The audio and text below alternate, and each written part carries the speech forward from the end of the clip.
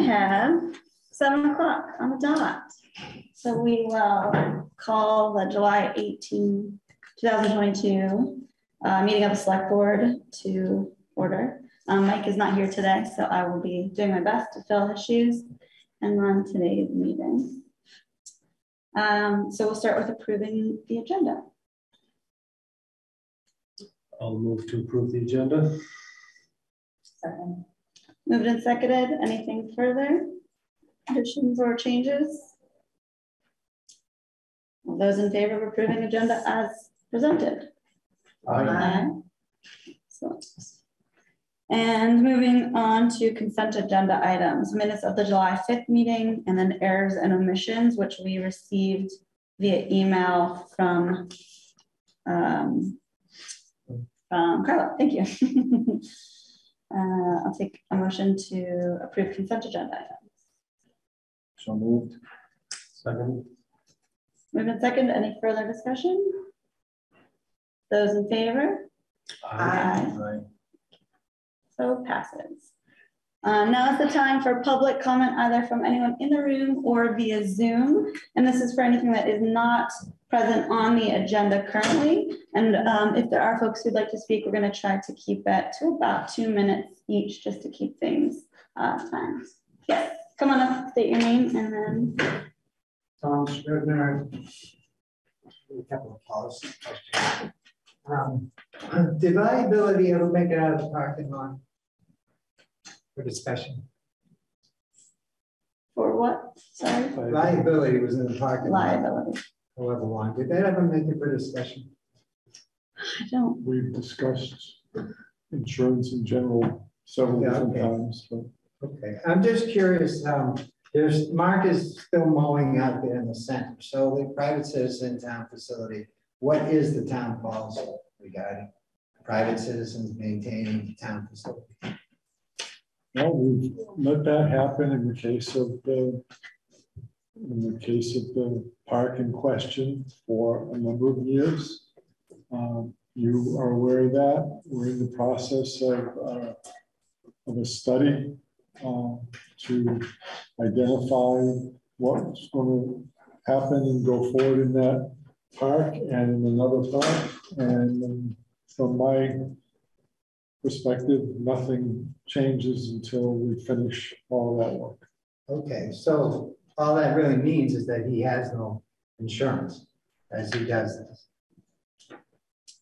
Well, I'm not able to say that right now. Okay, and there's probably no actual agreement with the town in terms of his. The agreement is what the select board agreed to years ago, okay, which you've mentioned many times. Right, but there's still a double standard there. When you say to one person they have to have liability insurance, and then another you send them out to do something. So just saying. Okay, so what about social media? Is that still in the parking lot? Yes. Yes, so we, just as an update, I received recently a social media policy that was created for, I believe it was the rec department. And then I've asked a couple other towns for some examples of social media policies in other areas. I have not received those. So when I do, I'll send them out to the select board and then we'll go forward on having the conversation. Okay, because what's happening now is we're going back to the future in that David Frothingham is posting on Facebook about the steering committee activities. And I don't believe there's been announcements about the process or whatever through the town, on the town site, etc. So I'm just curious, is he speaking for the DRB? Is he speaking for Senator James? Is he speaking for David Frothingham? That's where it gets confusing. We've already done this a year ago with board people speaking out publicly, but not saying who they're speaking for. Like Bill, we didn't hear one night you said, well, that was actually, I was expressing my own opinion, not that of the town manager. So that's helpful. We do that. The second part of that is on the steering committee. So David Frothingham is on the steering committee. He's also, as of 2022, he is a professional disc golfer. He has competed in close to 70 events. There's money involved.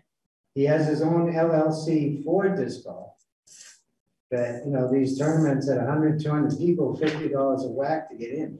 There's a lot of money being thrown around. And I don't think he's organizing those at this point, but the point is, at the time that the professional events and money entered the equation, that's when everything escalated, both in terms of numbers, destruction, activity, everything. So I think that with, there's definitely a conflict of interest there for him to be on the development steering committee for. I didn't put him on there, Tom. Keep looking at me. I didn't put him Well, on. Bill, you're the answer man in this group. Okay. You are. You're going to be sorting this. You're on sorting this, okay? But I'm just saying, we have, you know, a professional entity. It's not like it's a, you know, nonprofit or some such thing. A professional disc golfer who makes money at disc golf involved in this decision-making process on the steering committee.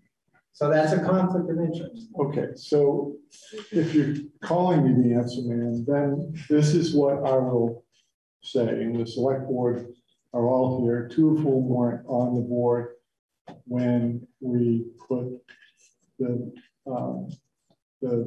planning study in place. Okay, so the issues that you're raising are issues that you've raised for a number of years now. And the select board has taken the position that the best way to address the issues that you're talking about is through the planning process that we're undertaking now. And that doesn't mean you have to like the fact that we haven't made any changes to our laissez-faire approach to this park right now. But from my perspective, the select board has recommended to the voters this study. The study has started. There's a steering committee. People applied. They asked, they wanted stakeholders. So having somebody from the disc golf community on the steering committee shouldn't be a surprise to anybody because they're a stakeholder. So from my perspective, in some ways, December can't get here fast enough. And not because I'm going out the door at the end of December, but because that's when this study is going to be done. So I'm hopeful that we can all just be patient and live with what we've lived with for a number of years, and then we'll get some answers. And, you know, if that doesn't help you, Tom, that's fine. But from my perspective, that's where the town is. Okay, one other issue related to that is, so if he's negotiating with a Knowles property owner about things about town lands, which hat is he wearing? Is he wearing DRB? Is he wearing professional disc golfer? Is he wearing center chains, or is he wearing town resident? Well, except for you telling me right now that he may be negotiating with someone, I don't know, because he's not, the town isn't in negotiation with anybody for any additional land. So but you don't want me to email you, Bill. So, you know, I'm trying to keep it down for you. I'm trying to let you out the door, okay? all I'm saying, Tom, is you know, he, as a private citizen, he can talk to anybody about anything he wants. He can't represent the town, obviously, but nobody has called me to say, hey, there's somebody talking to me in the name of the town about. I have no knowledge of him negotiating with anybody except for what you just said right now. Well, going forward, if he's going to continue to present as a voice of the steering committee on Facebook, do you think that's okay? Well, I'm not sure it's up to me to think it's okay or not. It's his own Facebook page, right? It's not. Well, it's the center change, whatever Okay. it is. So I mean, it's a group that's not a group, but whatever. So the town doesn't control that. He's on a committee. If he wants to put something, you can't put anything on the town, you know, on the town's website. He can't speak in the name of the town, but if he's putting information on his own site, there's very little we can say about that, unfortunately. There's plenty of sites out there, if it were up to me, that'd be heavily edited. You know? Well, I think he could go backwards to the people on the steering committee and have them be in a consensus and then release information as they feel is appropriate. The steering committee's had one meeting, and there's some members of the steering committee that are here tonight.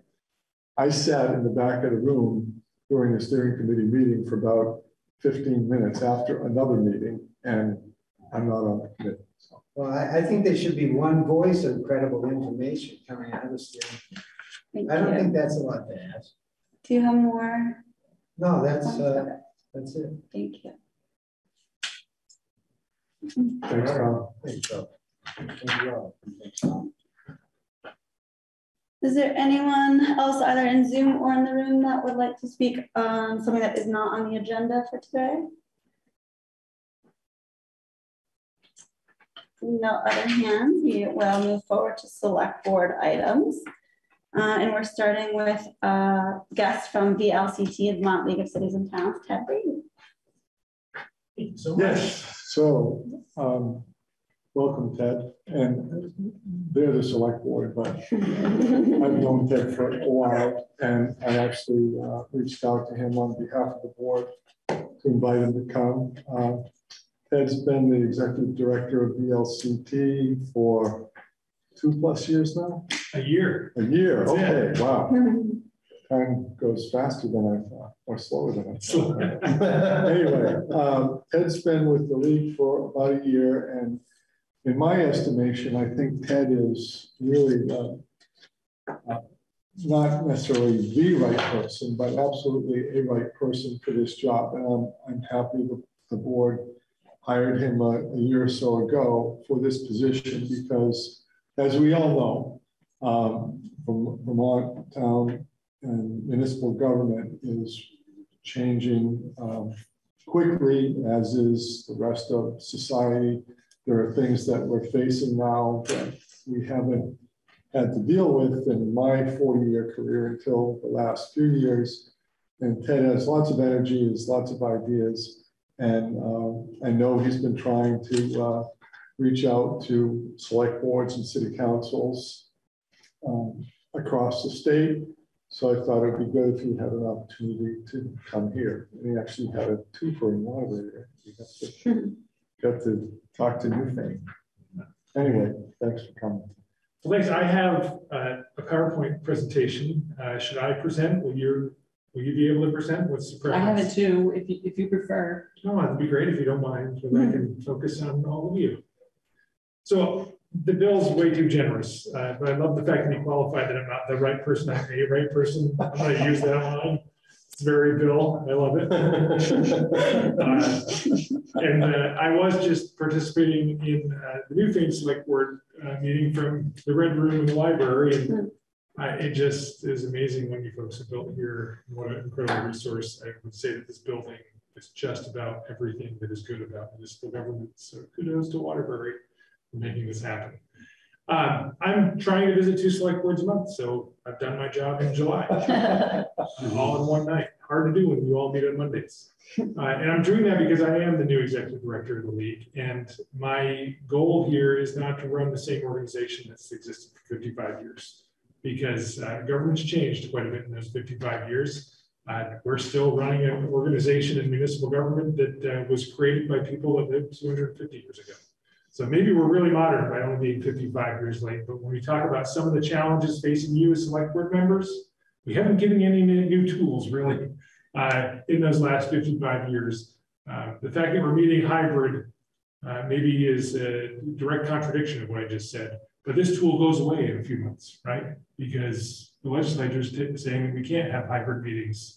Really? Or sorry, all remote meetings, which we can have hybrid. Yeah. Can't have all remote meetings going forward. So things like that. It's just thinking about municipal government differently. But anyways, I have a few slides here. If you'll indulge me, I'm hoping 7 to 10 minutes. And then maybe you can ask me a few questions if anything I say is relevant.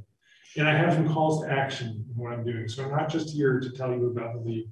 I'm here because there are some things I think Waterbury could do with the league that they're not doing that might help you. In large part, we have new services. So if you take me to the next slide, please, that'd be great. Just as a reminder, for those of you that don't know, the league is owned by you. We are an instrumentality of government. We derive everything we have from you. You are our members. You pay us a membership fee every year. You are our board. You know, Bill has sat in every one of our boards multiple times.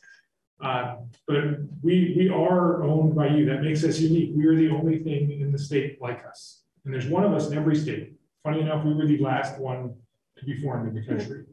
We're the last municipal league formed 55 years ago. Every town since about 1996 or 1994 has been a member. Every city and town has been a member. That makes us unique also. You opt in to us. You don't just become a member. You pay your dues. As of July 1st, I'm proud to say we're growing. We are 247 cities and towns thanks to the city of Essex Junction opting in to be our member. There's another 142 units of municipal government, some of them right here in Waterbury, that are also our members, but they're associate members. They don't have the same privileges you do, which you don't get to vote. They don't get to vote on our legislative policy. They don't get to decide who to hire as their executive director. That's reserved only for cities and towns. Our mission is up there. It's pretty clear. We're here to serve and strengthen you, local government. We do this in these 5 critical ways on the right-hand side. We support you by answering questions. We have 4 municipal attorneys that run the inquiry service. You can email, you can call us. In the last 5 years, Waterbury's done that 50 times, so on average about 10 times. That means either Bill's called, one of you's called, your planning commission members have called. God knows, somebody who is a municipal official has called us and asked us a question as simple as, am I following open meeting law? To as complex as, the deepest, most strangest question you can imagine about municipal government. We do that free of charge to you and hopefully save you on your legal bills here and there. So that instead of asking your needing attorney, you're asking us. The second thing we do is we're providing now, and I'd encourage all of you, info@vlct.org. Send an email anytime you want. We get back to you within 24 to 48 hours. An attorney will review it, info@vlct.org. We provide knowledge, training. So on the 28th of July, we have a budgeting for select board members. If you are a new select board member, I highly recommend hopping on that webinar.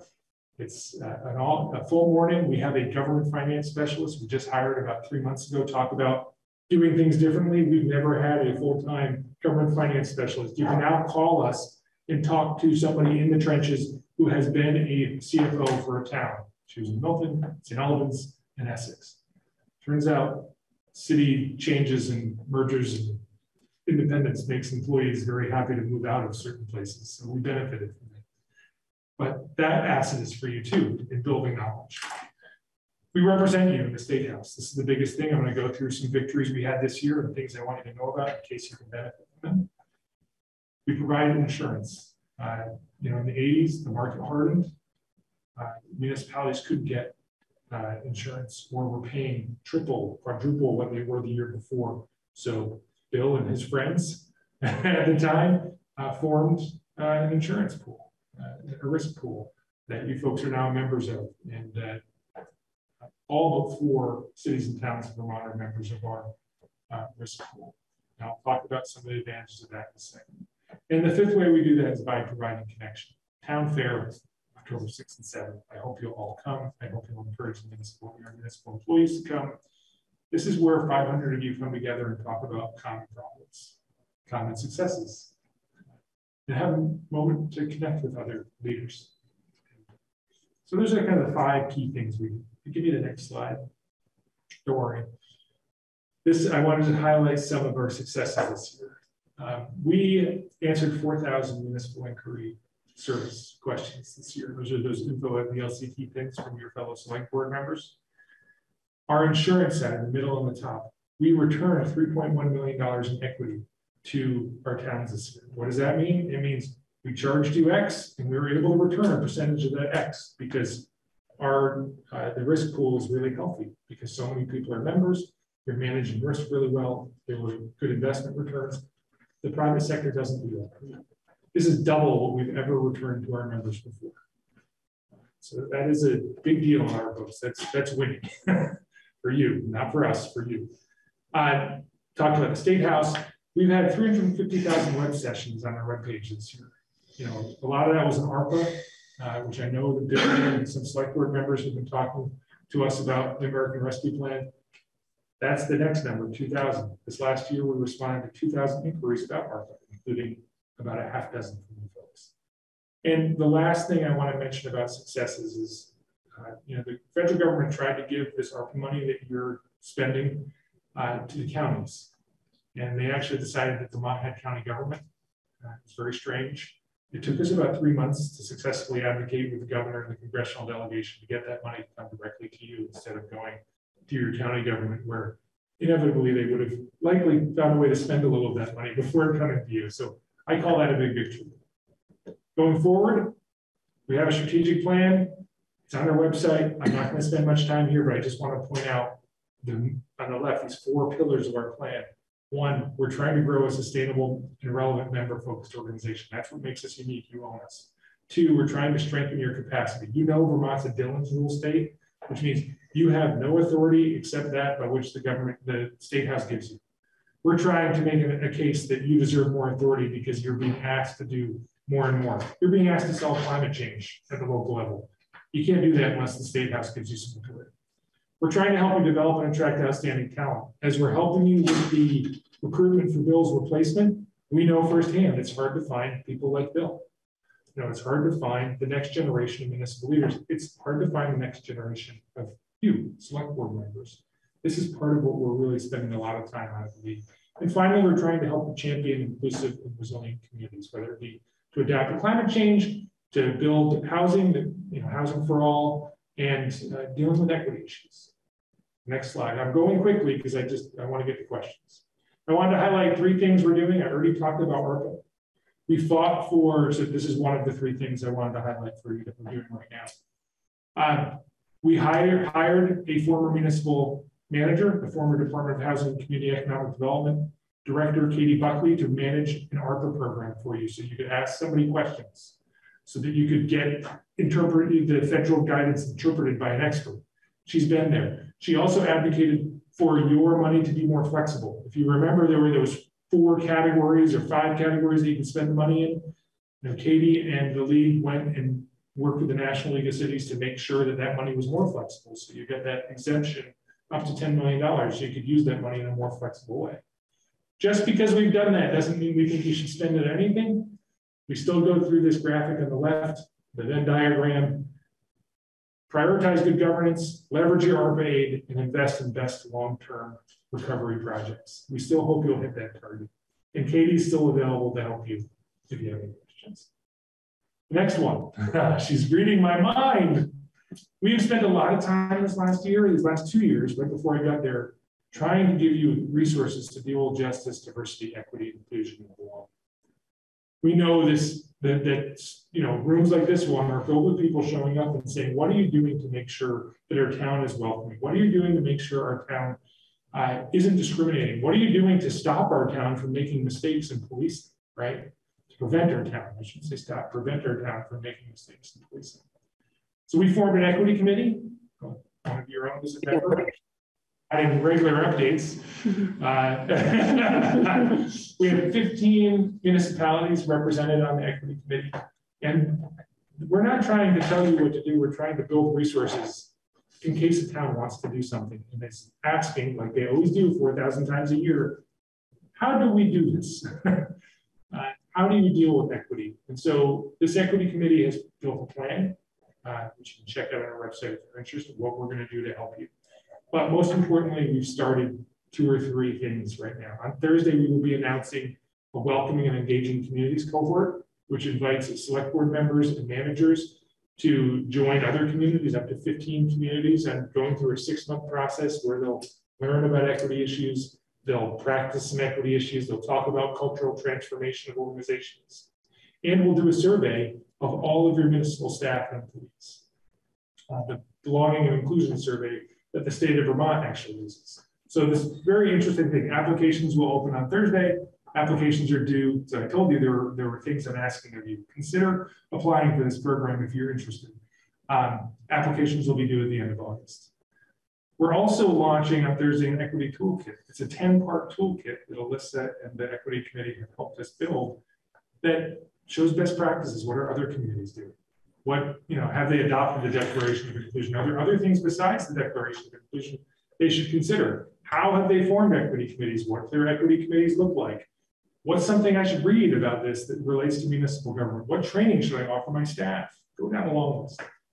And we're partnering with people like the Office of Racial Equity and VCF to provide grant resources. So right now, the Vermont Community Foundation has grants of up to $10,000 to help towns do it. So if you're interested, there's something. That's the second thing I wanted to talk about today. The third is IT. Next slide. Information technology. We did a member survey last summer. The number one thing people asked for was help with cybersecurity and IT. And so we went out with Champlain College and built an IT options catalog, which can help you understand what things you should be thinking about. You should check it out. We built an RFQ template. So if you wanted to go out and hire either managed IT services or cyber services, cybersecurity services, you can steal it from the template, and services sample RFQ. Not just the template, but actually it goes through what one would look like.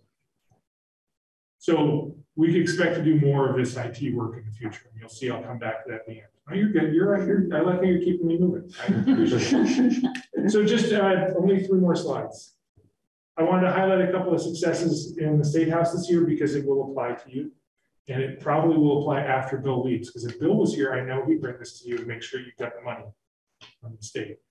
There was the biggest opportunity is this thing called the Municipal Energy Resilience Grant Program. It's almost $50 million in resources, $36 million in grants to towns, up to $500,000 to do energy work in buildings, municipal buildings. You can do assessments, up to $5 million for assessments, and then $500,000 in actual grants to do work. So keep an eye on that one if you have a energy hub. This building obviously not going to be that. I saw the heating system with Bill a couple of months back. The second one is this $40 million community recovery and revitalization grant program. We fought to get municipalities included in this grant program. They weren't last year, so now municipalities can apply for up to $1 million to support recovery and revitalization in their business community, in their community. The third one I wanted to highlight was we haven't talked at all, I apologize, about Dillon's Law. Well, Dillon's Rule, we successfully got a municipal authority bill passed this year, which devolves a little more power to you via ordinance. One being allowing non-resident officers to serve at your, bless you. If you decide to do so, you can now do so without going to the State House to allow for non-resident officers to serve on your planning commission, things like that. If you decide to eliminate something with the town constable, you don't need to go back for a charter change. You can actually do that by ordinance. If you want to go without changing the size of municipal panels.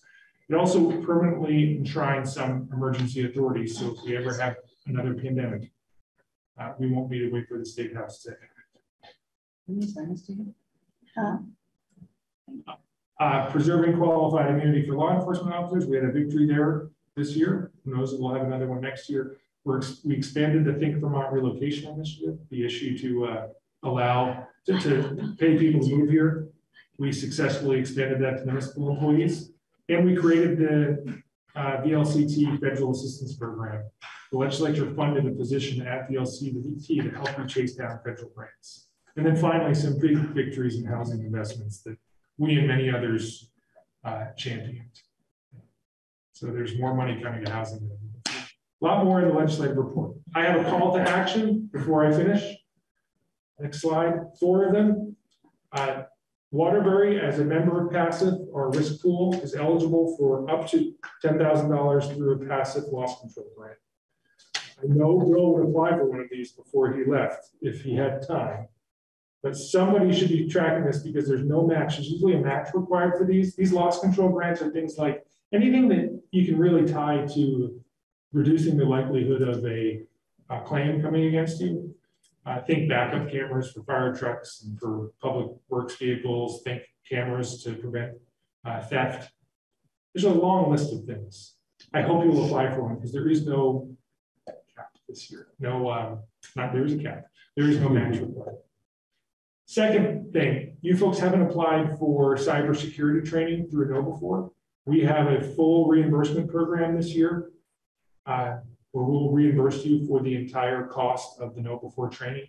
This would enable all of your municipal employees and appointees and elected officials to get training on on cyber threats. You know, they'd send you the emails, the test. They can even do penetration testing of your staff to say, we're going to send an email and see if you respond to it and let us into your system and then correct that problem.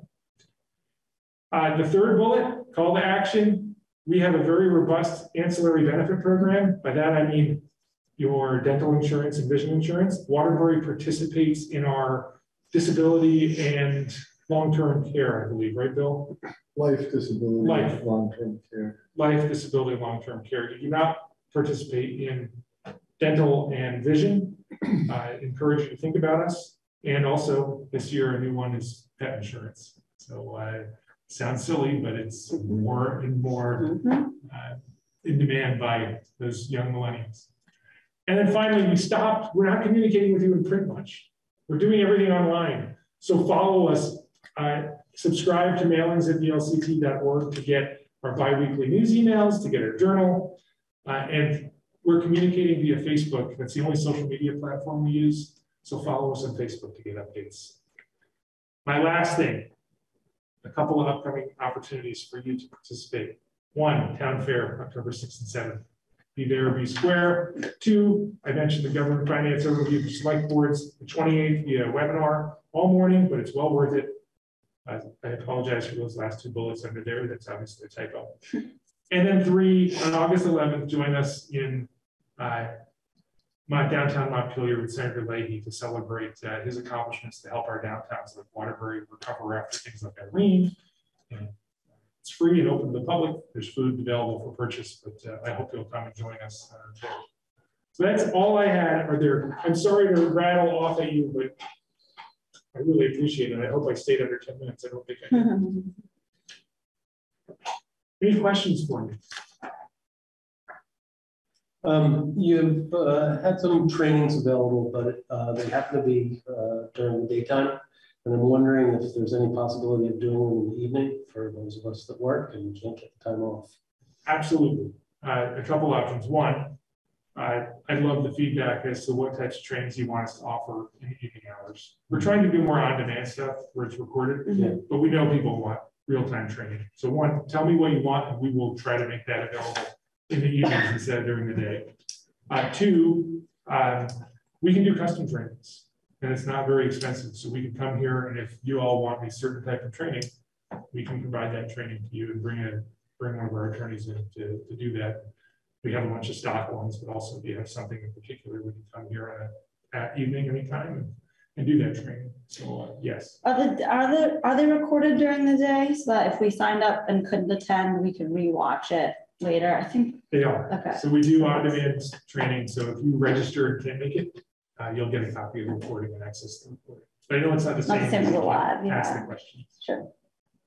Thanks for that feedback, though. I need to hear more of it. As a new executive director, I need to know what we're doing wrong. And I think I've gotten that feedback a couple of times. We need more night and weekend trainings. Yeah, we like to, work on, creating that next generation of leaders, and also most of us have to work during the day. And so particularly like the loss control, we can find all that information on the website for applications, deadlines, etc. Absolutely. Yeah, there are no deadlines on the loss control grants. The only deadline is next year. We might not be able to offer them with no match. And you're eligible to receive them every year. So if you're good, you can almost pay for your insurance or a portion of your insurance every year through the loss control grants. And you've gotten them before, right? Yeah, we've had. You have another question? Yeah, I was at the Lifestyle and Housing Policy Committee. The Quality of Life. Quality, yeah, thank you. And Karen Horn mentioned that she was looking for grant writers because there's a lot of money, as you just pointed out, but finding people that have the time and inclination to write grants is at a premium. And so I was wondering if you had any suggestions about that for towns like ours. Yeah, so Waterbury, what's your population? 5,000. 5,000. So right now, Waterbury is eligible for the READY program. Have you taken advantage of the READY program? Not sure. Under 5, those under 7,500. They got me. Sorry. All right. So there is a program at VHCB that helps towns and will actually pay for a grant writer. We at VLCT, through this federal assistance program, intend to build a stable of grant writers that you can contact us and get a preset discounted rate of grant writers. That's one thing we're working on for you, because we see the need as well. We also need to train some grant writers. I can't tell you how many select boards I visit where the select board members are the ones writing the grants, and they never had training. They just do it because that's what they got to do. So we're talking about doing some select board trainings for how to write a good grant application, things like that. But there aren't enough people to write grants for the $3 trillion that's out there. But we're going to try. We're trying to build the resource for you. Thanks. One thing while Ted is here, we talked about the $3 million that was returned to Vermont municipalities from the various insurance trusts. And as Ted said, it was in the late 70s, I think, when the unemployment trust first was created. And then the health trust was created in 1982. Health trust isn't necessary anymore. I was not part of creating the health trust, but was one of the first people that was able to buy it for the municipality that I worked for. And then passive was formed in 1986 when that hard market that Ted was talking about came in. The other really important thing that you should know about the insurance trusts, especially passive, is that not only do they return premiums when the balance sheet says that they can, and they have to live by all the same rules that the Department of Financial Regulation or whatever, banking and insurance is what I still know it as. They have to live by all the rules that financial regulation applies to insurance companies in terms of reserves and risk and secondary insurance and things like that.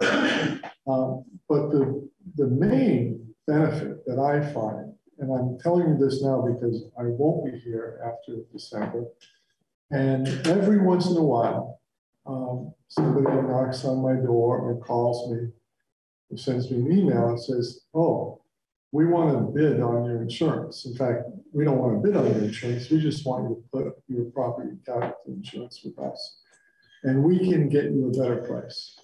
And a couple of years ago, I actually answered an email or emailed the guy who had come into Stowe and said, these are all the reasons why we belong to the league and why we're with the passive program. And if you're going to come in and you want to sell us something for $2,000 or $3,000 less than we can buy it from, even if it was $10,000 less, I would recommend to my board that we stay with the league because they understand sovereign immunity, which most other insurance companies don't have a clue what that's about. The legislature, there's laws in place that set the bar pretty high for when people want to sue the municipality for things that are kind of everyday occurrences. So potholes, highways, sewer backups, and the like. Those are all governmental functions, governmental activities. And unless you can prove gross negligence, those things are fairly typically not covered. And it's not because we don't want to pay a claim to an individual, but we don't want to be open to these frivolous lawsuits that go on and end up, having, thousands and thousands of dollars of claims. So what I'd just like you to remember is that there are times when the market can beat passive price. Not very often. If we had a little bit better claims history in some of our areas, workers' comp, we haven't been great in that for a few years. If we had better claims, and they help us with that, we talked about risk, managing risk and being careful about how we operate. but when we have a bad year, we might be susceptible to a lower price. But even if they can beat them on price, they can't beat them on service from my perspective. And there's people like me from other cities and towns who are on the board that work with Ted and Joe Damiata, who runs these programs. And it's really, I think, the most valuable thing the league does for us. And every once in a while, and I would imagine when a new manager comes in, especially if the new manager isn't from Vermont, and some new managers are going to say, gee, I can save the town $10,000, and that's going to be, you know, a big feather in my cap right off the bat. Resist the temptation to do that, because in the long run, we're going to be way better off with the municipal pool. We're in it together with our colleagues across the state, and we pretty much understand. When Irene happened, you know, we had flood insurance. We had flood insurance. The village got you know, $350,000 for the municipal building that got flooded out. And if we were with a commercial insurance company, probably wouldn't have had flood insurance at all. We had pump stations that were covered. We didn't have a lot of damage to our roads or structures, but towns that had bridges that were flooded, they got help when, if you know, FEMA didn't, in times that FEMA didn't step in. So just don't fall to that temptation, because it's a place where people try to pick us off one at a time. Thanks for that, Bill. That's definitely better. Any other questions for Ted? Thanks for coming. Yeah, I really appreciate it. Thanks for having me. Thanks for what you do. Appreciate it. Yeah. I'll put in one last point before we go, in terms of your message about you know, trying to recruit officials and select board members and things like that. Try to remember too that we need employees, and if you can work with places like BTC, you know, it's harder and harder to find people that want to operate a wastewater treatment plant. You know, water plants. These are things everybody takes for granted, that they're going to turn the water on and it's going to come out of the tap clean and safe. We still need people to do those things. I know I'm preaching to the choir, but that's just another thing that we need the league to help with getting those kind of people trained and getting the word out that being a municipal employee isn't necessarily a bad thing. It's in our strategic plan. Thank you. All right. Thanks, next up, we have Vermont Antique and Classic Car Meets, August 12 to 14. Yeah, so nobody's here from the antique, Vermont Antique Automobile Society. I think this is the 5th year that they will be having the car show down at Forest Field. They have a very detailed application here. Friday, August 12th to Sunday, August 14th. These folks are good at what they do, and they've been very conscientious. They've contacted Bill Woodruff. They've had contact with Nick last year and in the past. They're going to do what they have typically done. They have what is it, a public, what's the permit they get from the state? The public gathering permit, I can't remember what it's called, but they're expecting 20 up to 20 cars.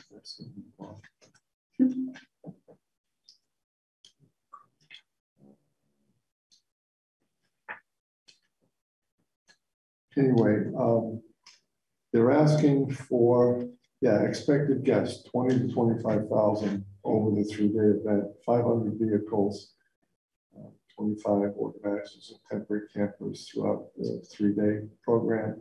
So they're mainly going to be at Fires Field for all of their showing and their judging and their car corral. If anybody's interested in buying an antique car, you can go down to their car corral and see what people have for sale. On Saturday at 3:30, they plan a parade from Fires Field up Route 2 through the roundabout down Main Street to the train station and then back. They will provide the sheriffs that they need to control the intersections. They've been meeting with the state police. The state police understands what they're going to be doing. They expect about 800 vehicles. As I said, the parade from 3:30, it runs an hour or so. And then they're asking for a street dance, which would require you to agree to close Stowe Street from Union Street to Main Street, starting at 3:30 in the afternoon.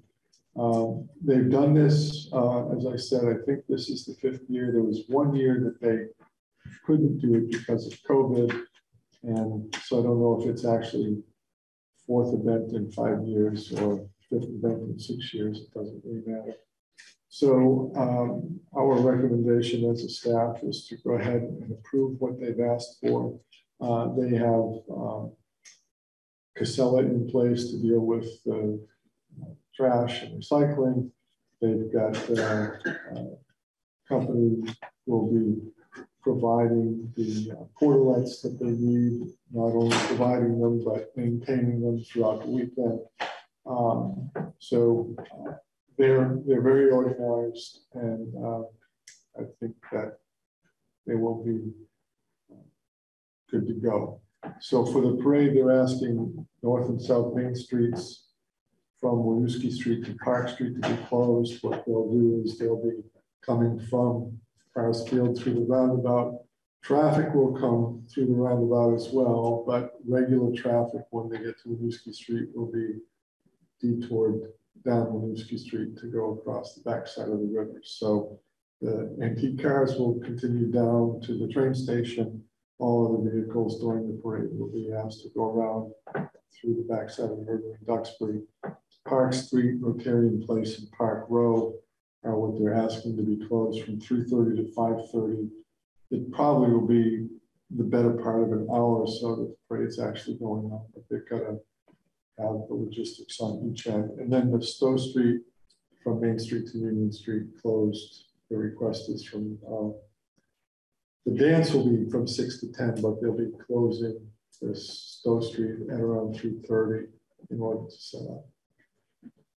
And we'll be having a DJ from WDEV. And the DJ, of course, will be playing music. They have indicated the volume of the music will be manageable and within reason, and we've never had a problem with that when it comes. So what's the date on that again, though? August 12th, which is a Friday, through August 14th, which is a Sunday. So they'll be going into the Fires Field at around 7 o'clock on Friday morning, and the last folks will be pulling out, except for the tearing down. But 4 o'clock, the show will end. Any other questions, comments? Have they given any indication to you as to how having it here in Fires Field compares to the years they've had it in Stowe? Well, I talked to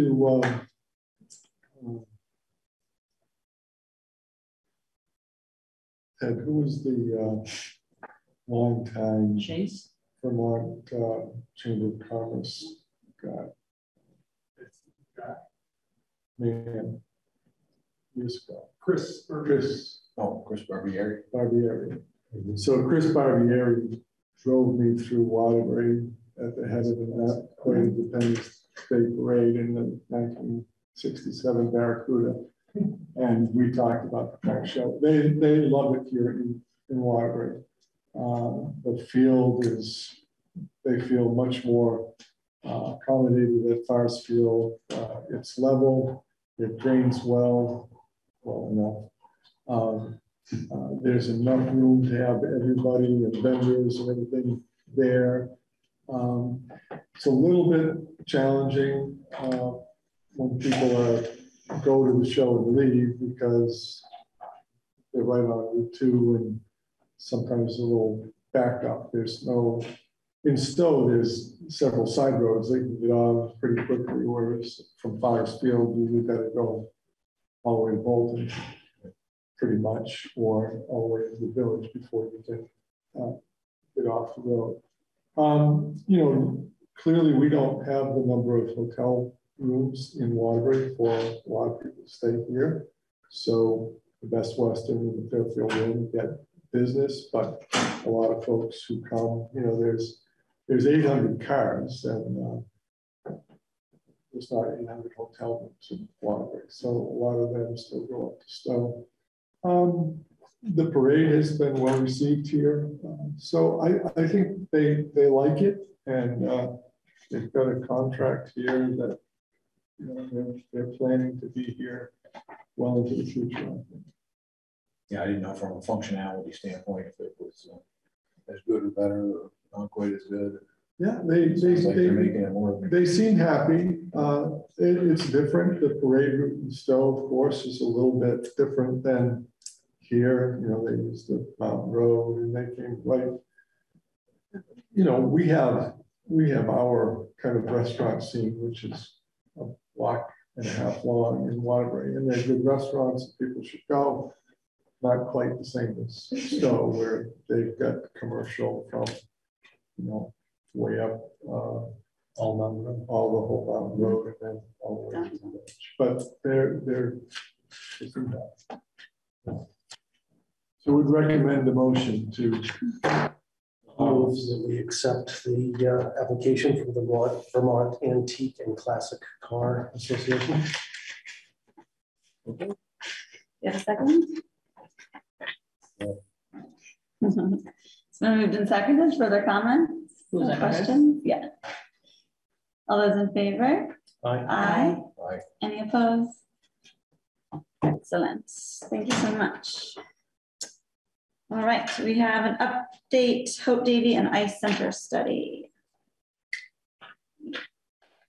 That was nice. On the partial too, I assume they are letting the folks in Stinson Graves know, but when we did Arts Fest there, they always appreciated a heads up ahead of the loud music outside. Okay, so in the interest of public transparency, you all appointed me to be the select board representative on the Parks Planning Study Task Force, steering committee, excuse me. And again, just to review, this is the work that we all approved to be done by SE Group using the funding that was voted on at town meeting before I was on the board. So we had our first meeting last Wednesday with that steering committee. The first update would be all of the steering committee information is being put as a planning study on the Planning Commission page of the town website. So both the agenda for that meeting and at this point the minutes are already up as well. Will be there for future things. For today, I just want to give a general outline of the work we're doing. We don't have dates or anything finalized, but just so that the select board is aware of what future involvement will look like. So SE Group kind of outlined 4 broad areas, or 4 stages, I should say, for the study. So we're kind of in the first stage now, which is a lot of background and information gathering. Some of that they're doing with consultants. They're working with someone doing wetland delineation. They're working with Steve, I should say, our planning director, who is the chair of the steering committee, and obviously providing the staff support around getting them information on the studies that have been done and the like. The 3 big pieces to flag for us are then kind of the next stages of public engagement. So once SE Group again kind of has a baseline understanding of what's going on, the big input stage is going to be a community visioning workshop. So this will be an opportunity for members of the public to comment in person throughout the evening, as well as through online surveys and other means. We don't have a date finalized for that, but certainly I will report back to you all and be annoying on Front Porch Forum, and we'll put up flyers. The goal is really to get as much public input about the two sites as possible to determine next steps. Know about which month you're thinking? I think we're aiming for September at this point. The timeline obviously wanting to complete within this calendar / fiscal year for us. Sure. And the goal was also that that would probably be more effective than August just because of school timing and the like. So aiming for September, but nothing finalized. They were going to revise based on input. The last two for us to say is after that workshop, the consultants are going to work on kind of general concepts. So like, I'm a planning enthusiast, not a planner by training, but kind of what goes where and what are specific layouts for folks to weigh. They will present those concepts at a select board meeting. So that's the first to flag for us. I think we can choose, maybe it's just at a general Monday meeting, maybe we started early, maybe we do a different night if we think that would solicit more input, but they do intend to have that public concept presentation at a select board meeting. And again, another opportunity for the public to provide input, again, kind of putting pieces together after the visioning input. And then the final plan revisions based on those concepts and input would also be something they would present at one of our meetings, but probably with less intentional time for public input for that latter meeting. So again, that's kind of the big 6-month plan, looking forward to the rest of the year. So I just wanted to share that with everyone so that folks are aware and just flag those couple of particular pieces for us, which will be that visioning workshop. So both if other select board members want to attend and also helping to spread the word. And then that we will have that concept presentation meeting and final plan, I guess, towards Bill's point earlier of getting the plan done as soon as possible by December. So that's all I had. Again, Steve is really the snack lead, but I just said, seems worthwhile to have on the agenda just as an update for everyone. Thank you. And happy to answer any questions or if things have particular input too. Doesn't have to be now, it can be after the meeting too, but on specific things we're looking to as the select board see reflected in these final plans. You know, again, happy to go into more details about their scope, obviously based on what we've approved. Questions? Thank you so much, Wilson. Thanks. Yeah, it's really helpful. And fantastic. Moving on to Waterbury Area Housing Task Force updates. Do you want to take a lead on that one? Or Well, no? you can if you want. No, it's okay. I mean, I would say I think it's me again, and Yeah. I was going to tell Ted, who I sometimes work with, that it's not always the Alyssa show, so I did accept it, but here we are, my select board updates. So we all made a motion at our June 20th meeting to work on creating a Waterbury Area Task Force and said we would work out the details on the structure and formation of the future. So before we get into that, I do have 2 clarifications.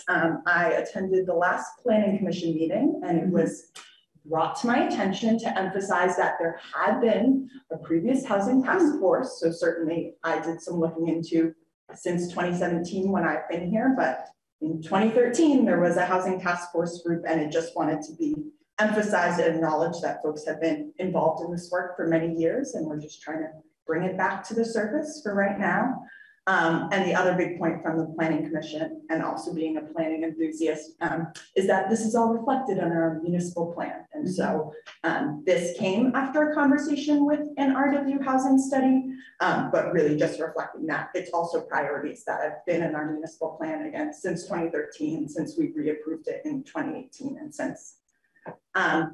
So in terms of next steps on formation of committee, I would say like personally, I'm not necessarily proposing that we take an action tonight. I guess we could just review the folks we had said for the committee.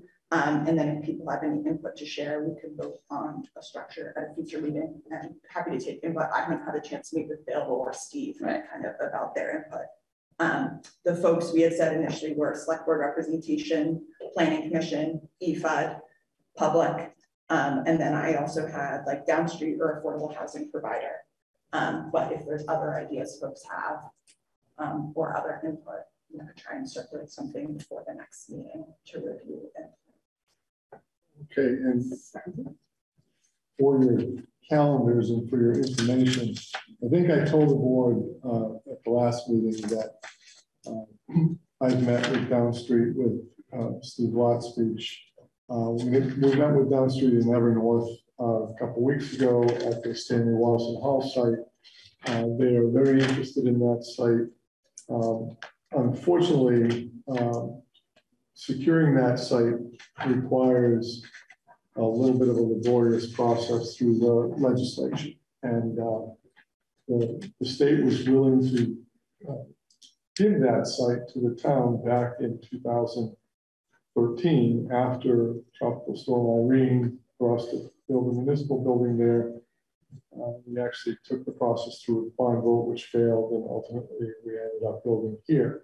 I asked them to dust off that RFP and turn over the property to the town so we could work with Evernorth and Downstreet to get something going. And they said, well, that was quite specific for the municipal building and Storm Irene, so we have to go through this process. The legislature ultimately has to pass a bill to sell the property.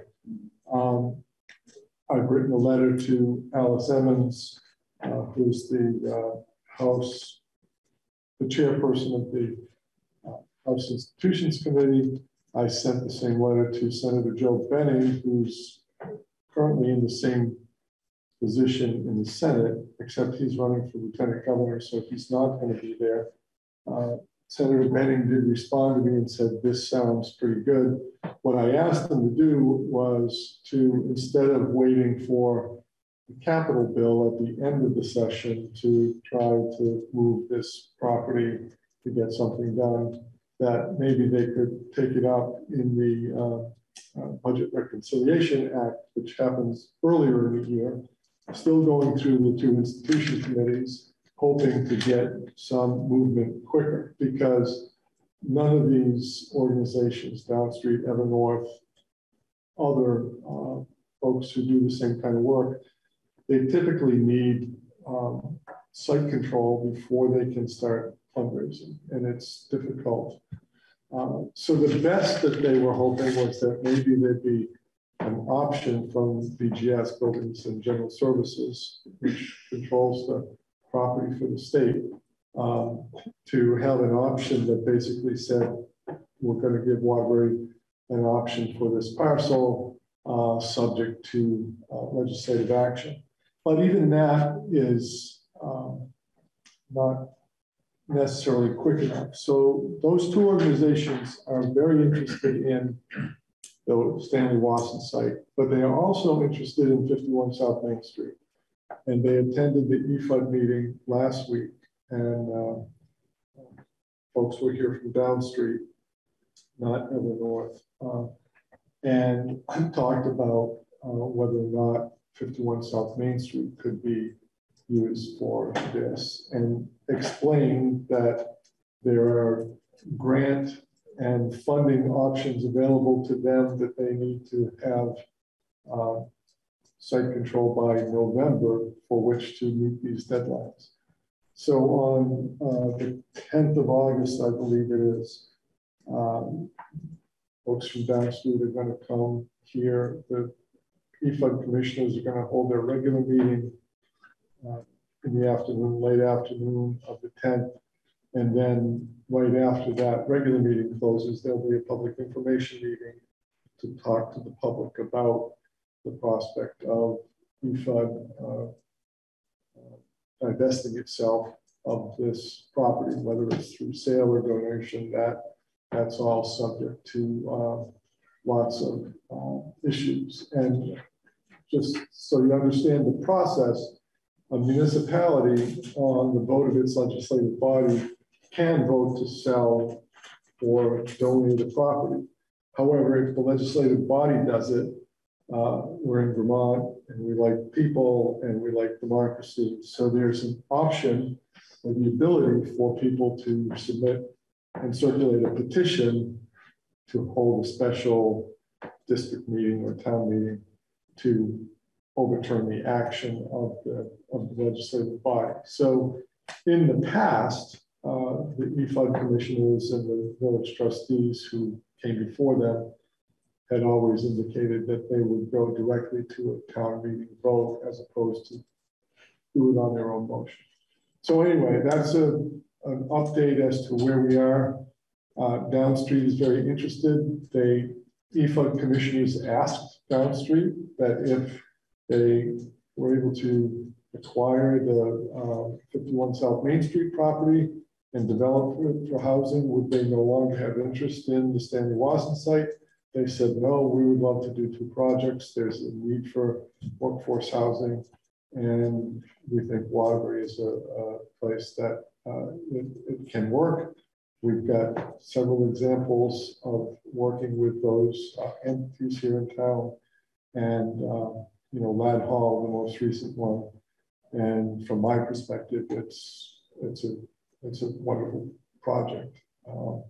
I've been in the building recently because I was called there to do a rental housing inspection by somebody who's concerned about the circulation and the airflow in their building, and if they didn't have screens, that's been rectified now.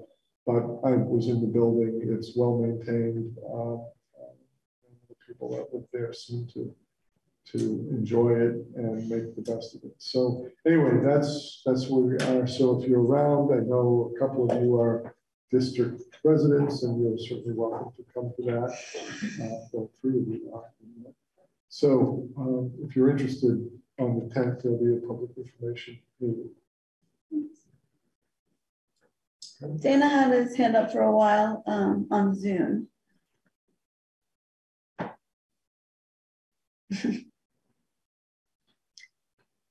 You're gonna figure it out.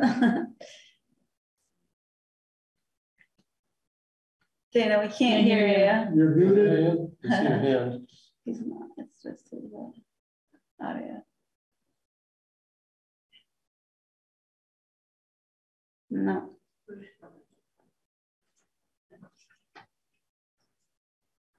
Join. Is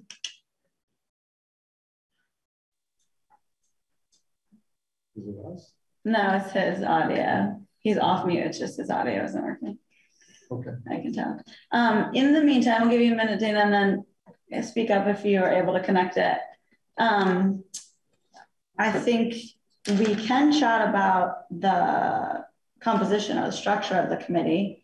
And then something that I want to keep in mind too is that we've talked at length about committees. Remembering that it doesn't have to be, I think. How about now? 1 second, Dana. Sorry, thanks.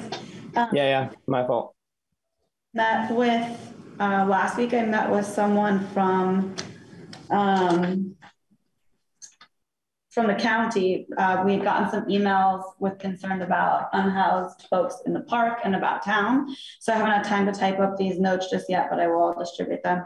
And he talked about our housing task force, and some best practices are then having a homelessness task force as well within that, calling it what we may, but so that we can then include people who have more expertise in the subject that might meet separately, or if we don't think there's capacity for that, inviting those folks in to talk to the committee at large, but just keeping that in mind. So, but we can come back to that. Dana, go ahead. Thank you.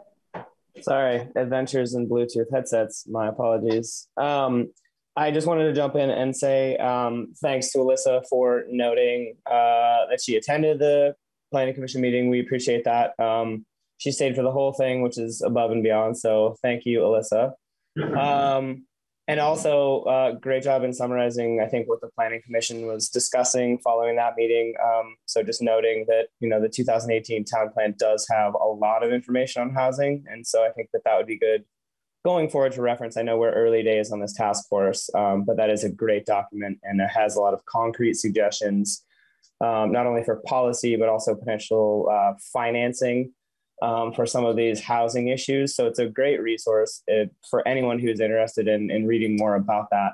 I think it starts on page 40 or so. And then I think the other thing that I would like to note as far as the housing task force goes is that I think it's great that we're talking about involving downstreet and then potentially reaching out to specific private developers, housing developers within the area would be great. I know that Jason Wolf has been interested in this topic in the past. I think there are some others. And so I'm happy to sort of put out some feelers in the area, but I think it's important to have some of those folks involved in the conversation as well, because it's one thing to create suggestions and regulatory framework. But when the rubber meets the road, we need to know what's going to work for, private developers as well as the, public developers like Downstreet or other individuals. So anyway, thank you for the work. Sorry for the technological delay. Really embarrassing. And that's all I had to say. So thank you. Thanks, Dana.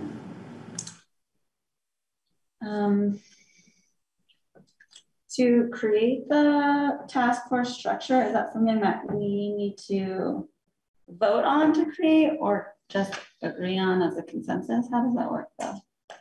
It's a task force the select board is going to create. Yeah. And so you're the creators. You can do whatever you want with it as far as structure and how you want to. You've already advertised a little bit, I think, seeking people or at least just verbally, yeah, not putting out, right. But yeah, it's really up to the select board. There's no prescribed structure or number of people. Or sure. I meant specifically, do we need to have a vote on record for the creation of the structure, or we can just decide as a consensus and then go forward with advertising or soliciting? Yeah. I don't think it really matters. Obviously, consensus or a vote, you're going to come to an agreement. So okay. Just trying to follow the rules. Yeah. Any input as to that structure? As to reiterate, as Alyssa had noted from last meeting, we had a select board member, planning commission, EFUD, a public member or two, and then either somebody from Downstreet or affordable housing provider. And Danny agreed the notes in front of me, revitalizing Waterbury RW. Oh, RW, thank you so much. It was, yeah. And I would just offer my personal comment that I really agree and echo your comment around potentially a larger committee. I think it's a question of balancing get unwieldy at the 12 to 15 size, but also if it's a question of task force or smaller subgroups. And I guess in terms of next steps, I did just want to like Steve said, he was potentially willing to provide staff support, and that's not a conversation I had with him. So that's, I never want anyone slowing down, and I think maybe we could advertise anyway, but I just do want to acknowledge that he offered some support on the municipal side, and I haven't closed that loop. So that's my only hesitation in terms of or thinking around that stuff timing. So we could leave this meeting with a potential structure and then follow up with Steve before going forward with solicitation and first meetings. Yeah, or perhaps Alyssa could meet with Steve and come up with a proposed structure and circulate for the next meeting. Thank you. Okay. Anything else on that topic? All right, that concludes the select board items. Moving on to managers items. First is review naming private road, Honeysuckle Hill Road off of Sweet Road. I think you have information on that from Steve, probably. Thanks, Ted. Thanks, Ted. So any road that has 3 or more houses on it needs to be named for E911 purposes. So this is off Sweet Road. You have more information than I do because I didn't get the email. So was everyone able to read? Would it be helpful if I read the email, or has everyone reviewed it? Did you get it? Yeah, I'm working on the project, so. Oh, so you know very well. Do you know what it is? What's that? It's pretty straightforward. Yeah, I wrote to Steve and asked if there's any issues that seem straightforward, and if there was any other considerations. And he said his advice was to move forward, and everything seemed in order. So Take a motion. I'll move to accept the name of Honeysuckle Hill Road, this new development off of Sweet Road. Second. Moved and seconded. Further conversation? All those in favor? Aye. Aye. Any opposed? Excellent. Passes. Moving forward, discussing WASI and new facility. Okay, I think all of you are very aware of the fact that WASI has been looking for new digs for quite some time now. The town of Waterbury donated space and built a building up behind our highway garage before I arrived here in 1988. I'm not sure exactly when the building was built. We have a lease with WASI, and the facility is small and not state of the art, and especially during COVID and PCR testing and all the other stuff that they've been doing to deal with COVID, it's cramped quarters. Mark Podgwait is here. A couple of weeks ago, he talked to me, asked me to come up, and I met with Mark and others there about where they were in the process. ARPA money is available. I'm not suggesting that we give it to them, but the part of the conversation that Mark and I had was about that. So Mark, you're here, and I'm sorry I can't remember your name. Apologize. If you both want to come up to the table. I did ask Mark to remind me what the contributions are that we make as a municipality for the operation of WASI. I think all of you understand that WASI is Waterbury Ambulance Service Incorporated. It's a private, not-for-profit organization that provides ambulance service to Waterbury, Duxbury, parts of Duxbury, and is it Bolton? All of Duxbury is parts of Morton. Parts of Yep. Morton. Okay, sorry about that. That's right. And so up until a few years ago, there was no request for a public appropriation for WASI to any town. Waterbury had, as I said, donated the land and provided the building, and that was it. A few years ago, they found it necessary to ask the communities that they served to ante up some money, all in, and we monetized the value of the lease and the building, and then there's a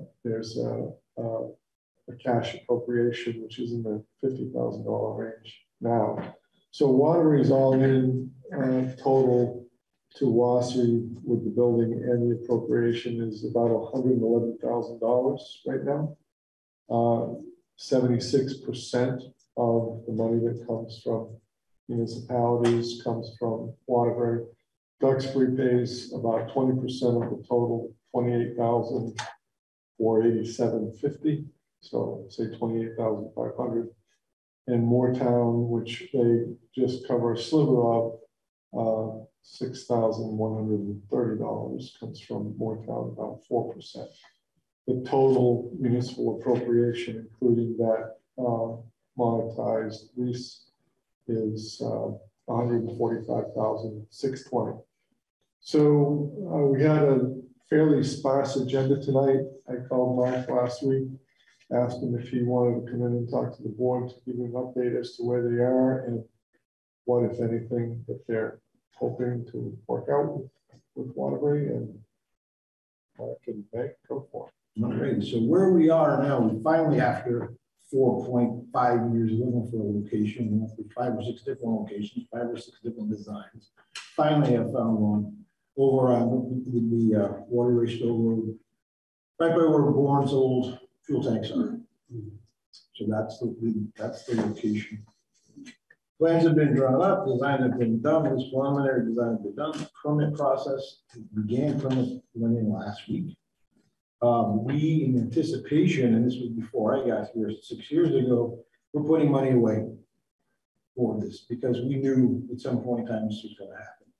Pre-hospital emergency medicine had changed. We've gone from an all-volunteer state, which we had in the 70s when WASI was founded, to slowly going to now we need to pay more people. We got more combination departments. There are only 2 departments in the entire state of Vermont right now that don't pay their folks something. We've had other things go on too, as far as pre-hospital emergency medicine goes. Back in the late 90s, EMT classes were pretty much $100. So they are. Now it's about $1,800 to get one person just put through the training, let alone the hours that they have to dedicate, the time they have to dedicate, the changes that keep occurring. We keep adding the protocols. We keep able to do more things in the field. We're adding more things as a service and to the community, such as CPR training, stop the bleeding training. We have a car seat filling station that we do as well. So there's all kinds of extra added perks that go along with pre-hospital emergency medicine. What we don't have are volunteers. People don't have time to volunteer. We have folks that, as we all know, dual incomes, part-time jobs, the whole bit. People just don't have the time to commit like they used to. There needs to be some kind of cash incentive for them to hang around. So we've gone to that more of a combination department than we were 100% volunteer back in the day. So now we have 2 full-time employees, Maggie and myself, and we have 8 per diem folks who work a variety of shifts. We're happy to report, though, since I got here 6 years ago, since Maggie got here 2 years ago, we've built a solid core team. Not that we didn't have a solid core team before, we expounded on that team. And we've gone from issues where we had holes and gaps in the schedule to now being 100% covered every day, 24 hours a day, 7 days a week, which is a milestone. So a lot of, I don't say a lot, there are agencies in the Vermont EMS District 6 where we are located now that are having trouble filling their slots. So with that, though, comes other considerations that we didn't have to consider back then, such as room, training room, size of equipment. We have a new ambulance coming next May. It's 8 inches too long to fit in the current bay. And it's not because we ordered an ambulance that's too big, it's how big they are. There's sleeping quarters that we don't have. Yet we want to have people 24/7. We need to, because of the reduction in volunteer force that we have in the local area, we need to be able to branch out to other communities farther away. We need to be able to provide sleeping quarters for these folks, kitchen facilities, et cetera, which the new design is all inclusive of. I'll let Maggie pop into the financing and where we are now and where we're going. And yeah, an ambitious piece of this deal is when we open a big ground and as Mark mentioned, going into this project, we have $1.5 million available. That's from both savings and from COVID-19 response. So we got a call to set up some testing sites. We did so. We responded to do at-home vaccinations, and that expanded into doing vaccinations, not only in Waterbury, but throughout the state. And when we're doing those vaccinations, we are being paid by the state, those testing and vaccination sites. To date, we've administered over 47,000 vaccinations and over 150,000 tests. So we're pretty grateful for the team that we've built to be able to do that. In 2020, just want to highlight we were Ambulance Service of the Year. So that was kind of from the work, not just COVID, but from the quality of the team that we have, which we're really proud of. I think that our team is as diverse as Waterbury is. We've got young people, we have old people, we have,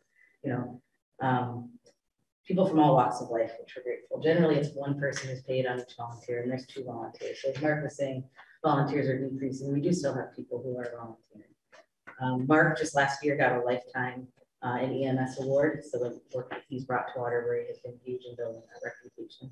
So like I said, $1.5 million available. Since we started fundraising in the spring and a little bit before that, we've raised $730,000. So that's committed and or given. So there's some folks who say, I want to give a multi-year gift. So that leaves us with on top with the 1.5. Yep. So we have 270,000 left to raise.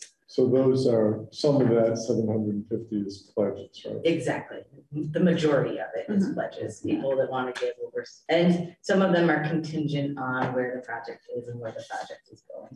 So making sure that we, obviously people don't want to commit money until they know that we are going to build it. So we're feeling like Mark said, like we're on track.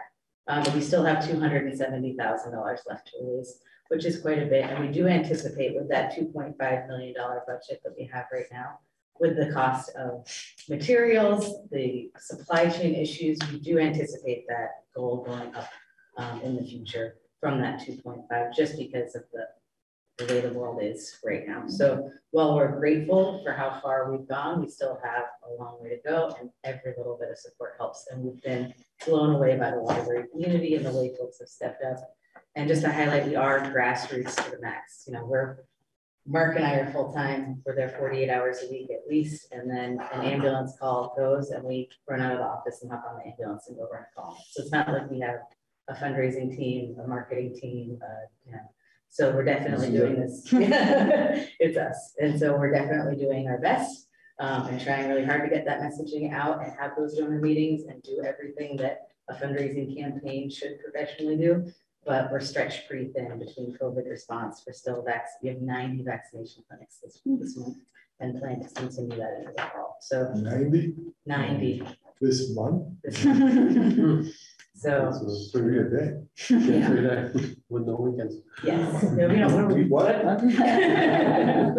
So, you know, and it's been, and when we're really grateful for our crew, you know, it's not just, we've got maybe 44 people who are on the ambulance. We've also expanded to have a team of 200 employees, whether it's UVM nursing students, EMTs from the surrounding area. Mark has a network from being in the EMS for over 20 years of people that he's trained that have joined our team just to help with the vaccination and COVID response. And there's definitely a future for us in all sorts of things, interfacility transfers, and other types of response that we can be doing, community paramedicine, and doing more on the front lines, like Mark was saying, as we've done the training. So we're grateful for whatever support you all are doing.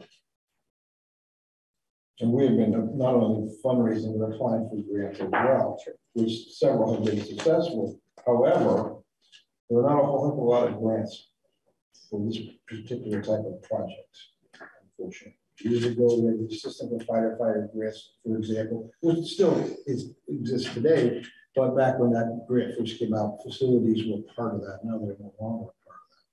Senator Sanders introduced a bill last March. I can't remember the name off the top of my head, but would included funding to support facilities, new facilities, reconstruction, et cetera. Unfortunately, so far that bill has not gained much traction. But we keep trying here at the local level. I'm on the state's EMS advisory committee to the legislature, and we keep trying to read slog money away too from the legislature, which we were not as successful this year as we have been in past years, but it's still hopeful. We're trying to leave no stone left unturned. I mean, we reach out to just about every community business that we can think of and reaching out to individual donors with the help of our trustees and volunteers. Yeah. And when are you looking to close your fundraising? We're hoping to break ground in fall of 2022. That's all. Yeah. That's like Oh yeah. October. 2 months. Bad time to be breaking ground. You get into the winter months, costs escalate. It's more difficult to do everything. That's what I argued when we built this building, but everybody said no, we're going to break ground. Other questions? For 40 years. No, I'm not. I agree with you. I was the one that lost, is what I'm saying. So I've got a few questions. Ted, when he was talking about, before I forget it, the grant processor that would help upgrade municipal buildings and whatnot for energy efficiencies and through the LCT. There's probably no way that some of that could get rifled through to them. Are they? They're not actually a part of the municipality. It's a thought. So which parcel, do you mind if I ask, are you building on? Is it the actual Bourne site or piece of the sale property. Each piece of the sale.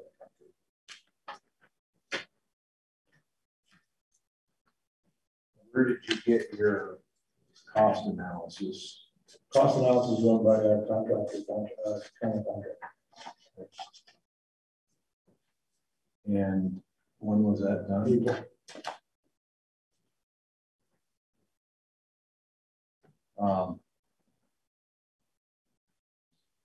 So you'll be up on the upper plateau, because the town did some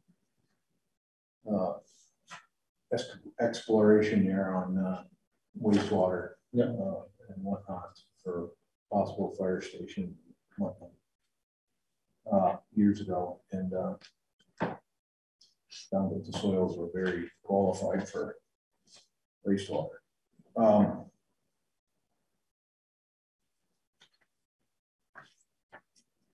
So this project will be done by Connor. Correct.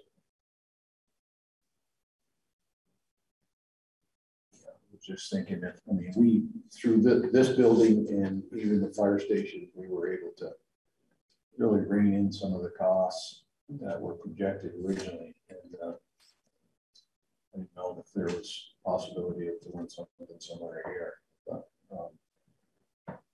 Connor has agreed when they're working with folks to apply, you ask for impact contributions as they're working with partners looking for materials. So they definitely made that commitment to help with try and lower that cost in terms of supplies. I get my wheels spinning there. I'll keep my kind of eye on the target here. And so fall of when, 2022? Just to break it down a little bit, the cost of the land purchase is $250,000. The excavation on the property alone is $250,000. So before we even start building, we're $500,000 into the project. So it's definitely, but in terms of location, we looked really hard and tried to find a spot that would work, and appears to be the best fit for us. So I'm going to ask questions. Maybe I don't know if they can be answered or not. But did Connor bought the Saya property? Did they buy the Saya property? You're not allowed to say. You can't say. Don't say. Other than I will say that we are one of two projects slated for that portion. Well, one of my questions was going to be, did you get the property donated to you by Saya? But that's obviously that's obviously. And the property is, the sale of the property is contingent upon being permitted, which we're really grateful for, because we obviously wouldn't want to buy a piece of property.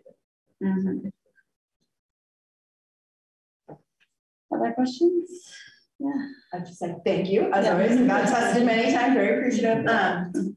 Is obviously, I understand fundraising is the ultimate goal. Is there any role you would see loans of any type playing in the project, or is the goal really just to do all our current funds? The goal is upfront structure. We don't really want to we are set with USDA, but we don't touch it. It's really hard to ask donors for money to pay back a loan. So, obviously. Well, it's not necessarily asking donors for money to pay back the loan. This project, this was a $5 million building, and you know, the loan is $300,000 because we got $1 million grant from the federal government through the state, but the library and the historical society raised $1 million. So it's not necessarily we're asking the donors to pay back a loan. We're asking for donors to help you build a project, and you might need a loan. I understand why you don't want a mortgage. None of us. It's not impossible to get people to contribute, even if there's going to be debt. So here we are, and for the select board's benefit, I did tell Mark and Megan when I met with them that you know, we're kind of, again, just like we were with CD Fiber, outside of the normal budgeting process. And, you know, we've got these ARPA funds. We have talked about having the public help the select board, inform the select board about what things are important. And so I'll ask the question this way, you know, does the help that might come from the municipality have to come before you break ground? In other words, we go through a budget process in December and January and have town meeting in March. That's where your normal appropriation comes in. And I'm not here to say no to ARPA funding right now, but I think it's kind of it's a harder ask than it would be after the board goes through a process to identify what needs are in the community. So that's the question. Does it have to be before you break ground, or is there a way to? Would it stall the project? As you venture to say no, it'd be nice when in advance.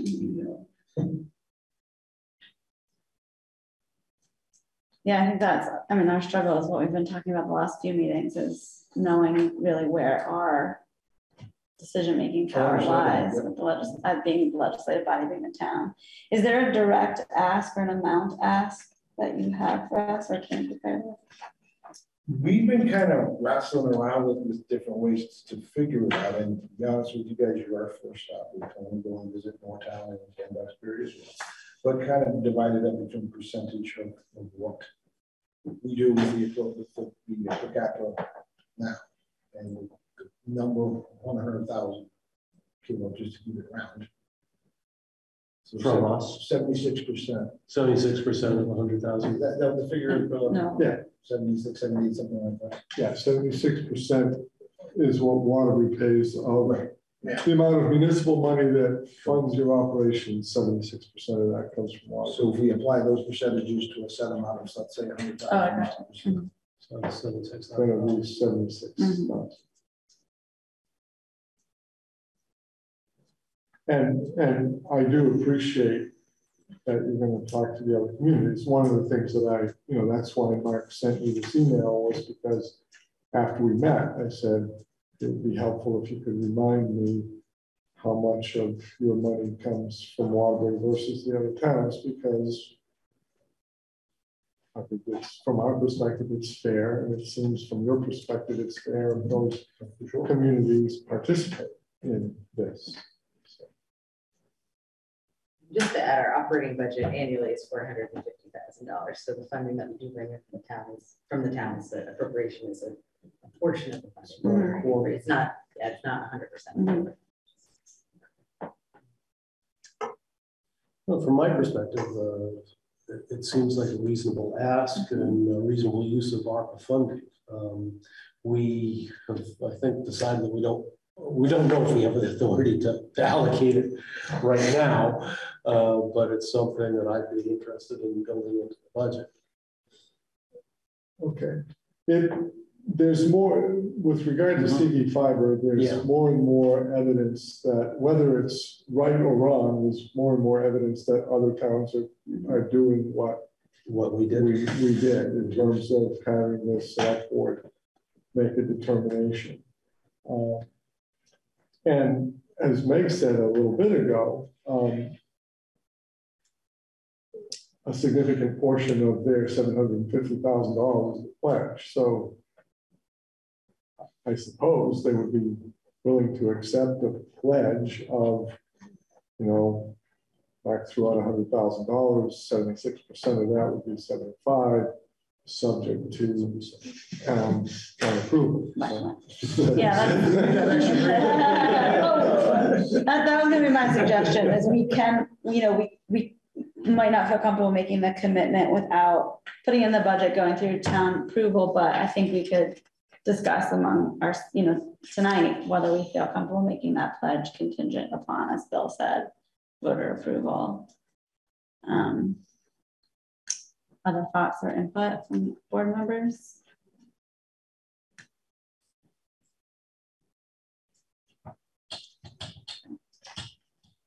So then what would be the best way to move forward with that? Well, if you want to do that, I would suggest that you could make a motion that said that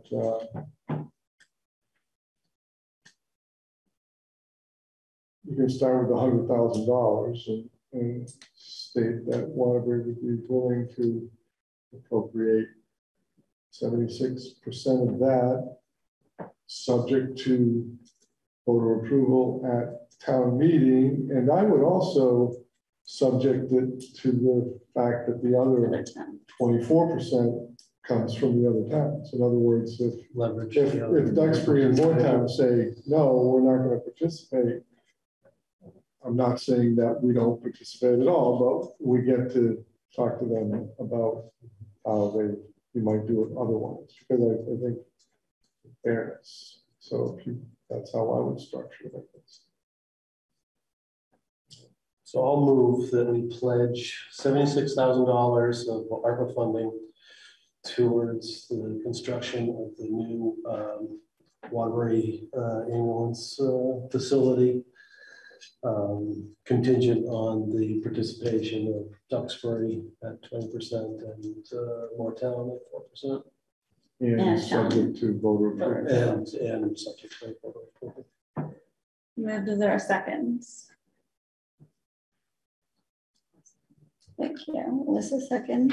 Moved and seconded. Further discussion. I will say, I just seconded this motion. I think it's really important. I have absolutely zero problems with hypothetically appropriating $76,000 to us. I think they provide an incredible service to the community. And I think this is about as close to, what do we call it, one-time capital infrastructure expenses with non-ongoing maintenance. I mean, it's a private nonprofit providing about as valuable of a service to our community as we can get. I've been the squeaky wheel on this on one, so I'm gonna keep saying it, but from the outsider perspective, I know voters approved the 100,000 to the ice center, but we now have 100,000 that went to a private nonprofit. We have the 50K for CV fiber, and we have the 76 that we just made a motion on. And so I'm a little concerned about the ongoing pattern of what private nonprofit in Waterbury is going to come in with a pretty significant ask. And I think pretty soon 50K, and we've talked about creating a process, and I know we haven't done that. So I guess I would say I have no reservation with this particular ask for all the reasons I just stated. But I do think, to me, it just keeps coming to mind that I think, you know, we're just chipping away at this really important pot of funding without a broader conversation about what the strategic process is. And that does trouble me. So again, I don't want to vote against this because I have no problem with this particular thing, but I don't love the way we're going about allocating this pretty significant resource, having not done a more comprehensive planning process. I know this, like the CV fiber, is time sensitive. And again, I think it's a very compelling case. So I'm okay with it, but at least personally, maybe for me, I'm going to say this would be the last ARPA allocation I personally will vote in favor of until there's a more comprehensive process. I had the same thought. I mean, as soon as it came up, and I knew you were gonna go ahead and voice it. I'll do it. But I wasn't here, so whatever. But what my wheels were spinning, and this, I will try to make it short, and then I think we can revisit this. I think we should and need to revisit this maybe after we take this vote. But our agendas get full. And even if we think it's going to be a 30-minute conversation, I think it could be a 10-hour conversation.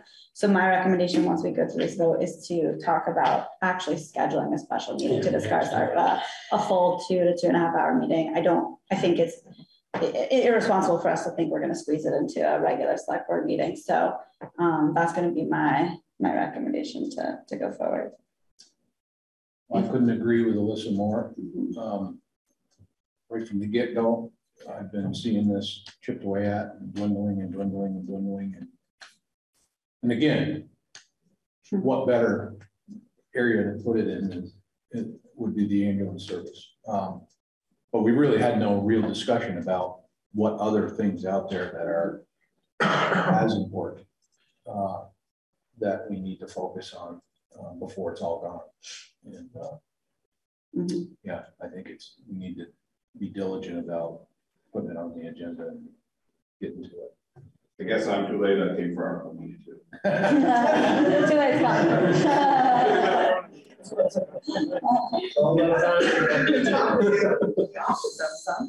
Further discussions about the vote before we take the vote?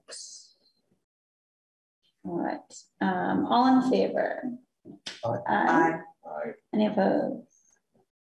All right, the motion passes. So can I interrupt? Well, of course. I'm sorry, and I probably should have said this at the beginning. I'm gonna kind of ask you to add an item here, but we've been talking about it.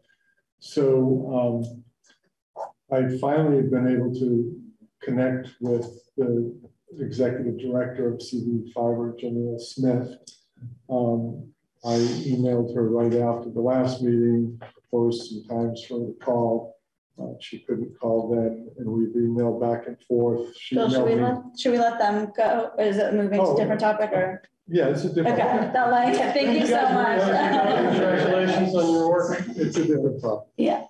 So anyway, at the last meeting, we talked about the CV fiber, $50,000, and I had a contract here that had green and red highlighted in, and I had asked some questions about. I didn't like the language that indicated that we are going to get successive rounds of ARPA funding and that we needed to pay them every time we got paid. So we spoke this afternoon, and this is an issue that CV Fiber has dealt with some other individual towns. So Ms. Smith is going to do two things. She's going to send me the new kind of start over contract that they are proposing to make with their member communities. And she's going to amend the one that had the green and red, I mean, the green and yellow highlighting on that we looked at last week. So what I'm very comfortable with what she talked about today. They're going to remove any reference at all from their standard contract with regard to the number of unserved or underserved households. I shared with her my concern, and I think it was a concern of the board that, you know, where we currently have internet capability on some streets in high-end neighborhoods where people are not willing to spend their own money to connect up their driveway. It's at the right of way. It's on the public highway. I said, you know, I'm not sure that somebody who lives in $1 million house that doesn't want to spend money to connect to the internet that's a half a mile down the driveway that they wanted to be a half a mile long is really how we want to spend that money. So they're removing the terminology for unserved and underserved. They're going to be targeting economic necessity. So it sounds to me much more in keeping to the motion that Roger made that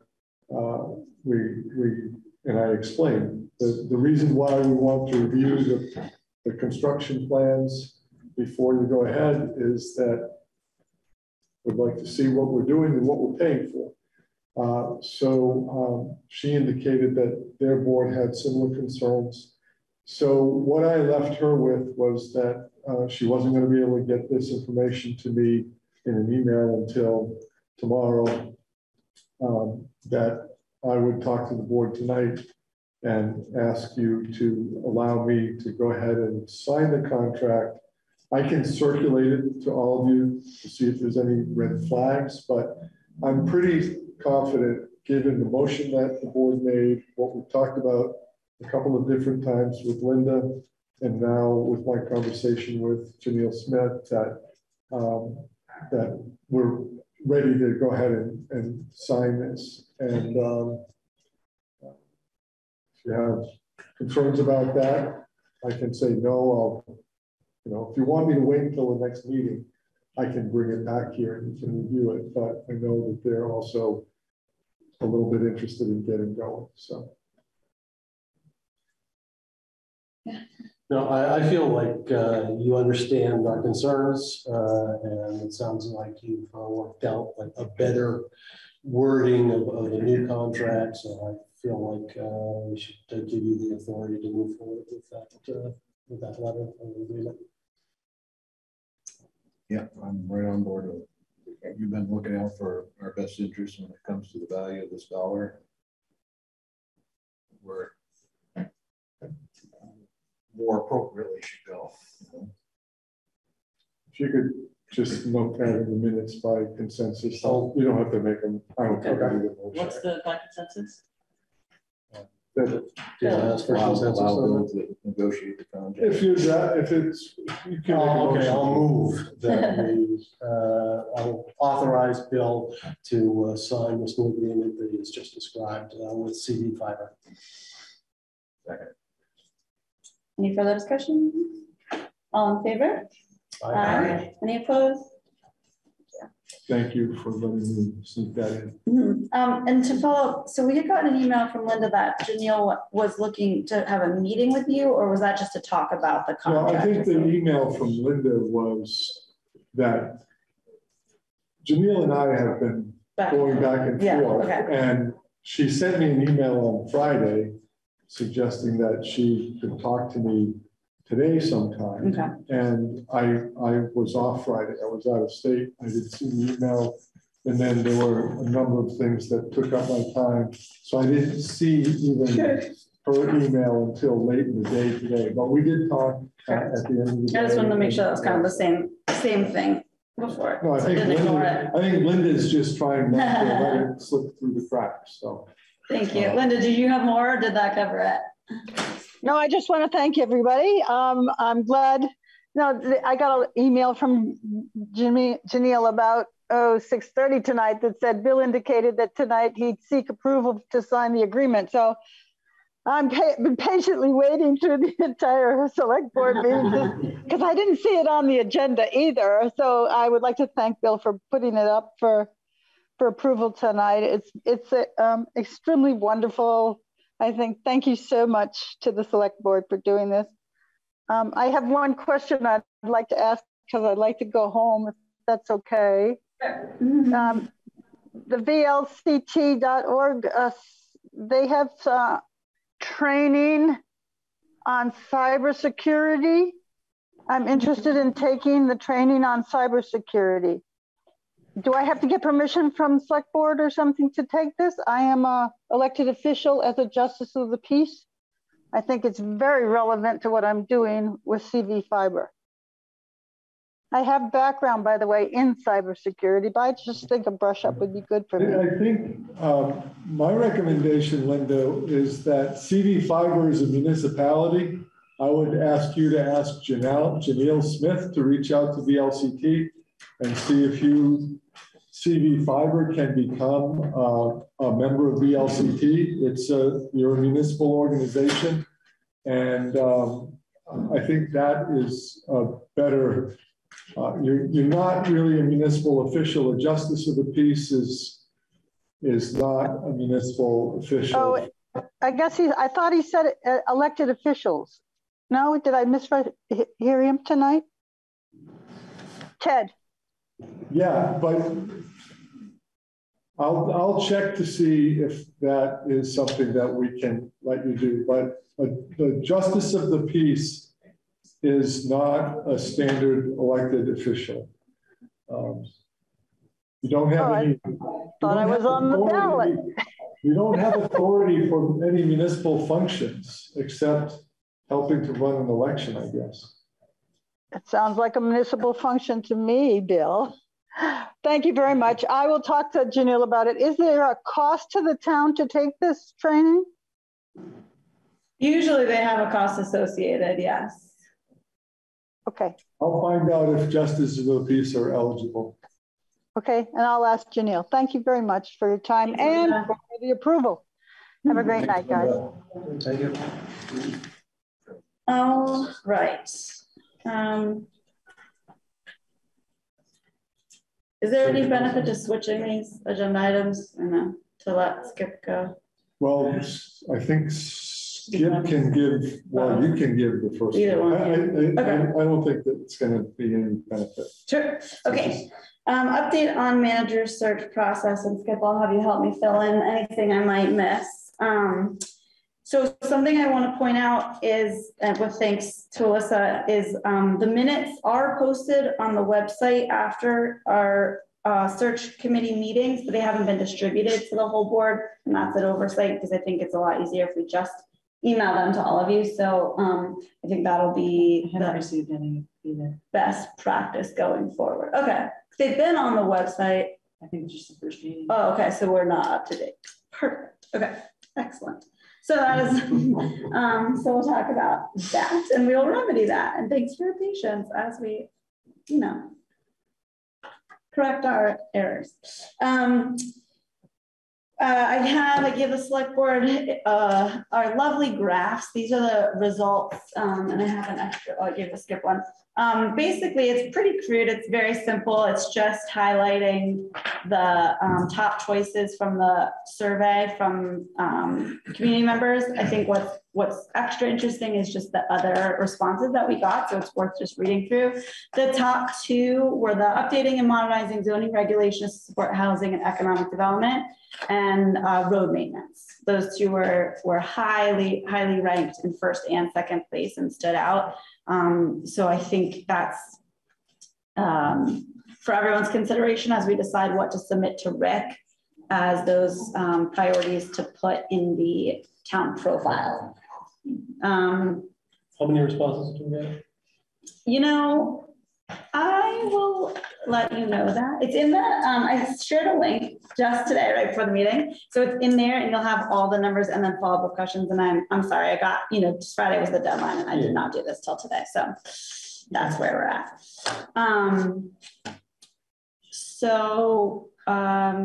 Yeah, so we do need to decide both between us and EFUD or as a committee, what we want to submit to Rick as those priorities, but I wanted to solicit input from you all before, you know, just speaking with the committee.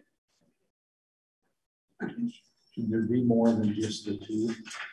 Yeah, I think he said, I think it was top 3 is what he said. And it doesn't need to be specifically these, like we can incorporate just one of these, but we wanted to give, you know, at least the opportunity for folks to chime in. So what would have been the third one? Of these, the third top. No, that's okay. I guess because I sent it just now. I believe it was the ARPA, allocating ARPA funds.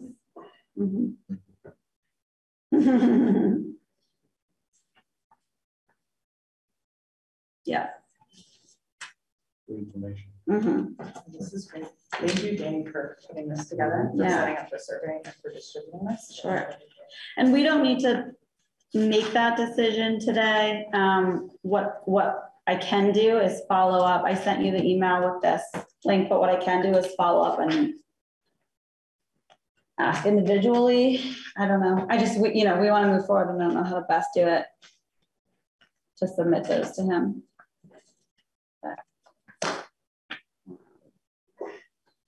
Can we read through this? Yeah. Difficult for me to Absolutely. Yeah. And then just send you comments. That's perfect. Okay. So another note is that the last committee meeting we had, we approved the final draft of the job descriptions. They were separate job descriptions, town and EFUD. Right now they are listed on the website. Rick asked me to submit them to Carla to put on the website so that when the advertisements are officially published, it'll link to those job descriptions, because like an ad on the internet is not going to have a full job description, multi-page job description. It's going to have a link to the website. Right now, I think it just says like a generic check back for how to get in touch because those ads aren't out. Once the actual ads are out, it will have, I think it's Rick that the solicitations go to. So just to flag, the ads are out. So I don't want to be the person, but I was on 7 days job, 3 days ago. Okay. So I actually I emailed Rick and left a message. Unfortunately, it sounds like he was on vacation, but I do want to flag, there's a 7-day job advertisement for the Waterbury Municipal Manager.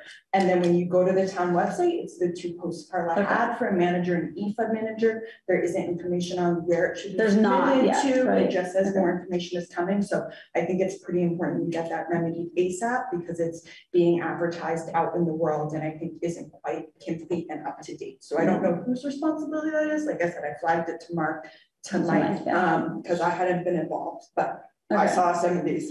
We had that date for the ads going out. To them that, I mean, no. It must have just been a miscommunication of where it linked to, but my concern was that a Joe Schmo off the street, I believe it's linking to waterburyut.com, our homepage of the municipal website, which does have that stand-in update, but. Does the ad have contact information? Did you see that? I think it's the C website for additional information. Okay. I didn't see the print one, it was just the online one. But it says Waterbury Municipal Manager, and then of course there's. It doesn't say how to submit an application. Right, and that's not included in the text of the job description or in a general blurb on the town website. And then there's also 2 job descriptions for manager and EFUD manager both currently posted. So that to me is also. The JDs are separate. The ads will be an ad for one position. So there was a date that was chosen to publish the ads. I don't have that in front of me. It would be in those meeting minutes. So I missed that. Concern is just that it's yeah, I understand. And I will follow up on that, like how to submit. So can I ask a stupid question? Probably not stupid. Was VLCT supposed to be the one that was supposed to be doing the advertising when everything got ready and so that it was complete before it got put out? Yes. So I need to follow up with. So Rick is the person. Here. Don't know. I don't have an answer to that. So unless you do, Skip. No, yeah. So we're gonna have to follow up with Rick. Are candidates allowed to apply for one independent of the other? It turns out I don't know the answer to any questions because my assumption is no, but I'm not going to say that with authority because I feel confused by the lack of clear communication. So I would hope that could get clarified pretty quickly. I don't think EFUD wants to pay for their own manager, do they? What's that? I said, I don't think EFUD wants to pay for their own manager, do they? Yeah. 2 job descriptions for the municipal manager. And within the municipality, well, there's 2 municipalities. The profile describes that there's two specific jobs requirements that we're filling. And it's for one position. For one umbrella. It's designed as a single position, but there are distinct responsibilities here and distinct responsibilities there. Yeah, okay. But clarity when you're looking at it is important. So I will follow up with Rick personally. I will include Mike because Mike has been, in theory, he volunteered to be the person to liaise between the board and the committee. Obviously, that communication is not going well, just in general. So I will reach out to Rick and include Mike and follow up. Thank you. That is what. And I would just say, I totally appreciate it. And again, I think it's I think it's been very clear and intentional. So I don't want to give the impression like. No, it's fine. It's frustrating because we're at the point where things are starting to happen. And that's the most important point to be able to know. Right. So I think it's really clear. I just, and I did just pull it up. So just so folks know, so it's 7 days and it says a detailed job description is available by clicking the web link icon, whatever you call that above, hold please. And it's going to the news feed on the town website right now. And it's saying that we seek to appoint municipal manager and district manager. So again, I think just that explanation text of below, see the 2 right. So in the ad, there's no how to submit an application.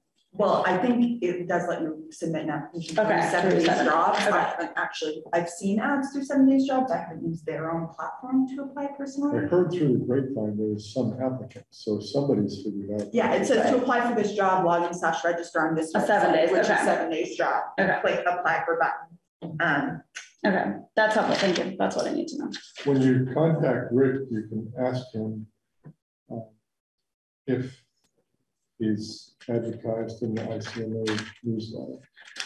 The only reason I ask is because I get the ICMA newsletter as I'm a member, and the most recent newsletter went out last week, and the Waterbury job wasn't advertised. We have, I don't. So it may have, yeah. You may have gotten it in, you know, a day later for that deadline, but it should be in that publication. Okay. Yeah, we have a list of all the places where the ad is going to be placed. I don't have the link. Like, I don't have it right. I'm sure I remember from reading an email from Rick that that was one place that it's supposed to go, but it has not appeared. Okay. Super. We'll remedy that. More questions that I can't answer? No, I really, and that's I'm kidding. The profile is secondary, and it will be a really beautiful follow-up piece informed by a comprehensive town public input survey to input. This is just what I was tasked to do here. All right, we will move forward. Discussion of water system. That's you, sir. Well, thank you for entertaining me here. Do it again. Reminds me of days of being a trustee. I put together a PowerPoint to tell this story. I went over it with Woody this afternoon, and if I talk fast, I can get through it in 45 minutes, but it's more likely to be an hour. So if you wanted to defer and come back at another time, I'd be glad to do that, or we can proceed there. I don't think we've gotten out here before 10 o'clock. Or if not, see at the very bottom, it says 77%. That's the Zoom, that icon to the left, that kind of looks, So are we good with an hour presentation, or? So now you should just leave the arrow through, unless you don't want that, but it made it full screen. Oh, okay. Thank you. What's that? An hour. So this is an hour presentation. And so Skip made the offer of continuing tonight as scheduled, though off schedule, or a reschedule. Coming back at some other time when you're got a short. Well, how significant is it? Is there some deadlines that we've got to meet, or is it just a presentation? No, it's just informational for. The trouble is, this was supposed to be a short meeting. It's a fairly straightforward, short agenda. Right, and this was also scheduled for 25 minutes, well, I guess but my it sounds question, like it's 60 minutes. So my question to you is, any idea what, no clue what the next agenda is going to include as far as, or do we just slot him in for? There's not much on the next one. And then if we do schedule it in for the next one, let's make sure we put an hour versus 25 minutes. Yeah, to give that time frame. And Woody and I have worked on it most of today, kind of back and forth collecting stuff. I worked on it from Friday, Saturday, and Sunday. I had a lot more fun working on it Saturday and Sunday, listening to the Red Sox Yankees game than I did on Friday. But there's a lot of information here, and from my perspective, you really need to know the history of the water system to appreciate how we got to where we are today. So that's my pick. I mean, I don't care either way. It's sounds like it might be raining hard outside, so you might just want to sit. I'm happy to watch it tonight. Okay, let's rock and roll then. I'm gonna not be rude, but I have to go to the bathroom, so you can start and I'll be right back.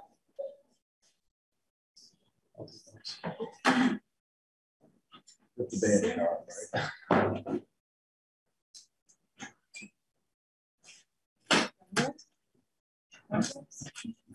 Come on, if we're doing a late night presentation, who doesn't watch it together next?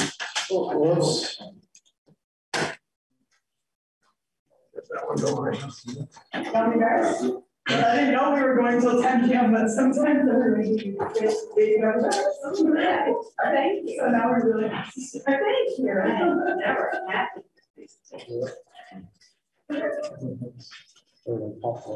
Sorry, I didn't know. First time I get to see you, my grandkids are all raised. And my wife gets them into the car.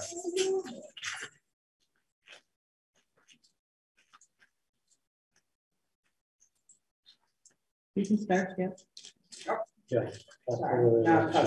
Like, A mouthful of gummy bears. That's good.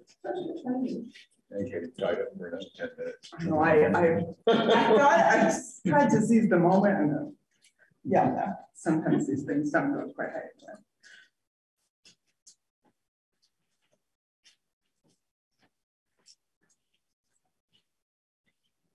Oh, looks like Rusty's Park.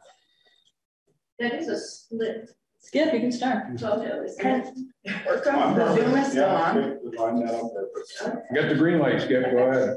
But I can't tell. Can they see your screen or We're gonna screen catch her sharing? up if she's- Okay. A little bit of a background I wanted to.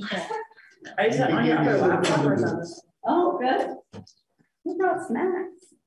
I was going to give you a 30-second background on my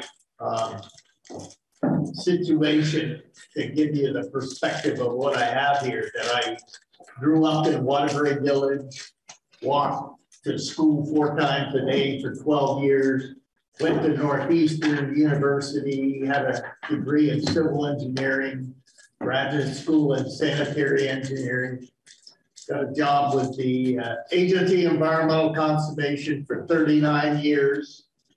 I lived in Waterbury Center for 10 years, from 69 to 79, and moved back to the village and been here all that time. So that's my perspective of this water system, and appreciate it.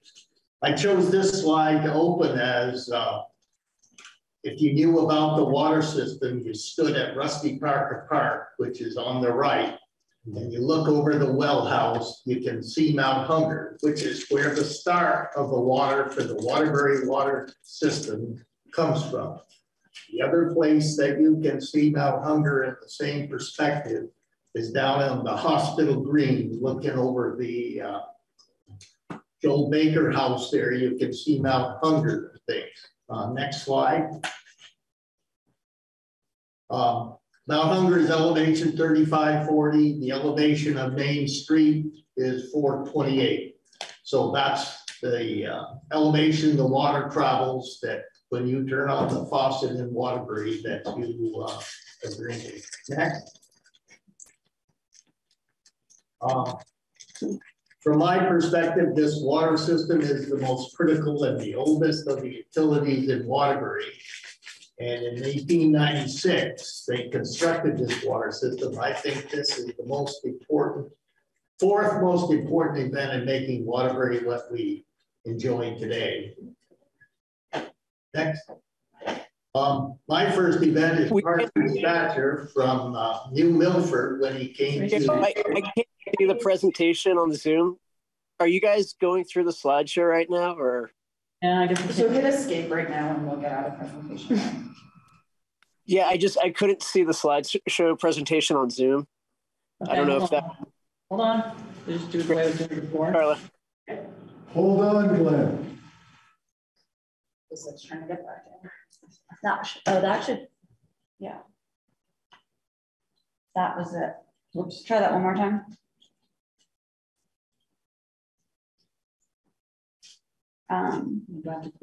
Oh wait, so that's the presentation mode one right there. That's one I was just in. They couldn't see. Oh. Okay. Well, right. Let's just do it this way. Yeah, I do not. Okay. They can see it as well or not? Can you see it? I mean, I can see the first slide. This one. I just don't see it in presentation mode. We might not be able to. I gotta close this one. I gotta close. Which one was the presentation? This one. The black one. How do I close this one? How do I close this one?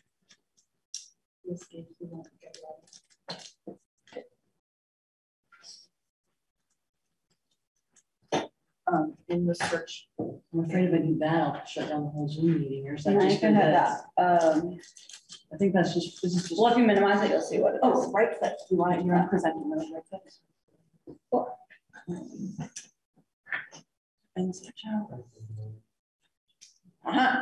Okay. Let's do the other one. Yeah.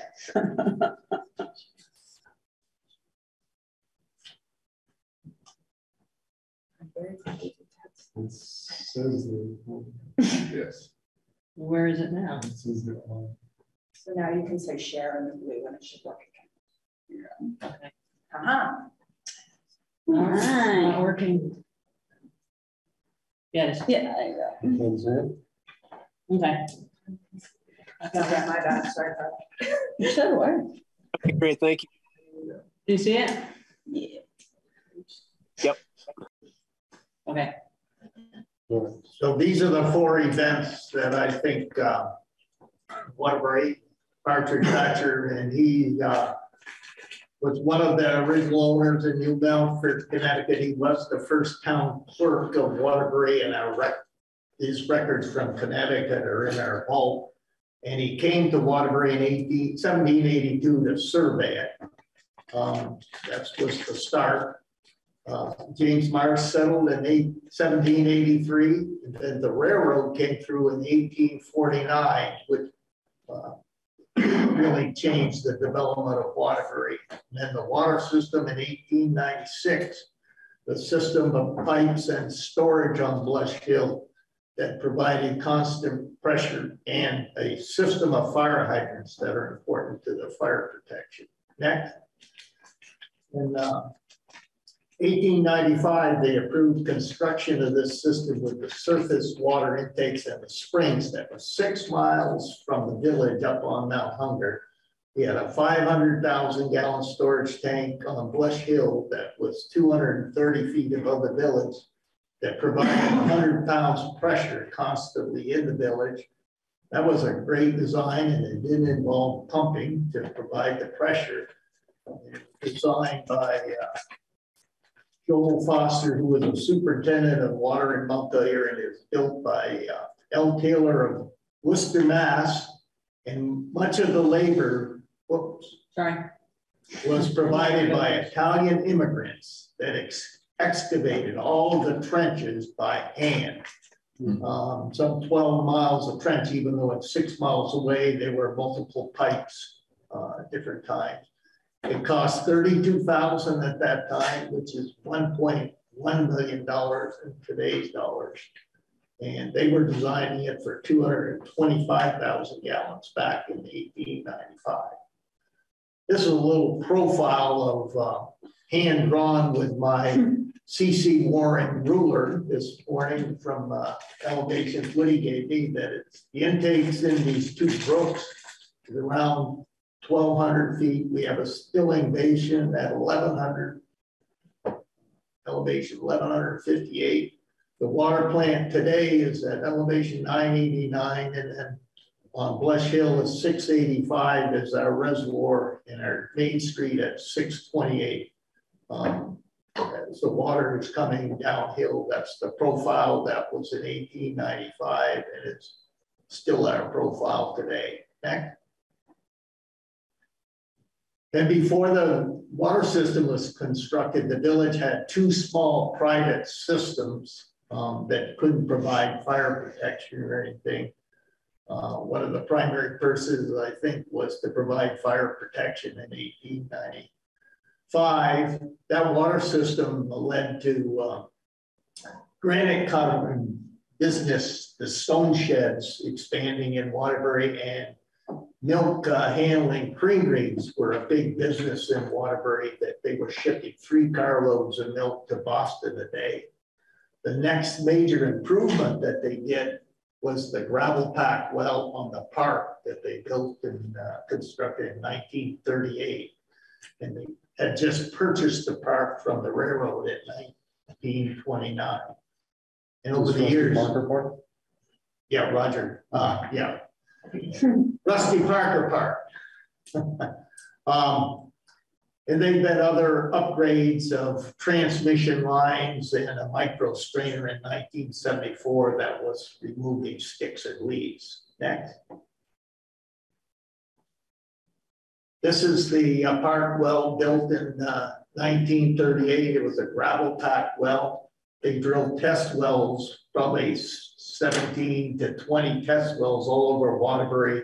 This is the only one that developed the water source that they wanted. It's about 200,000 gallons a day.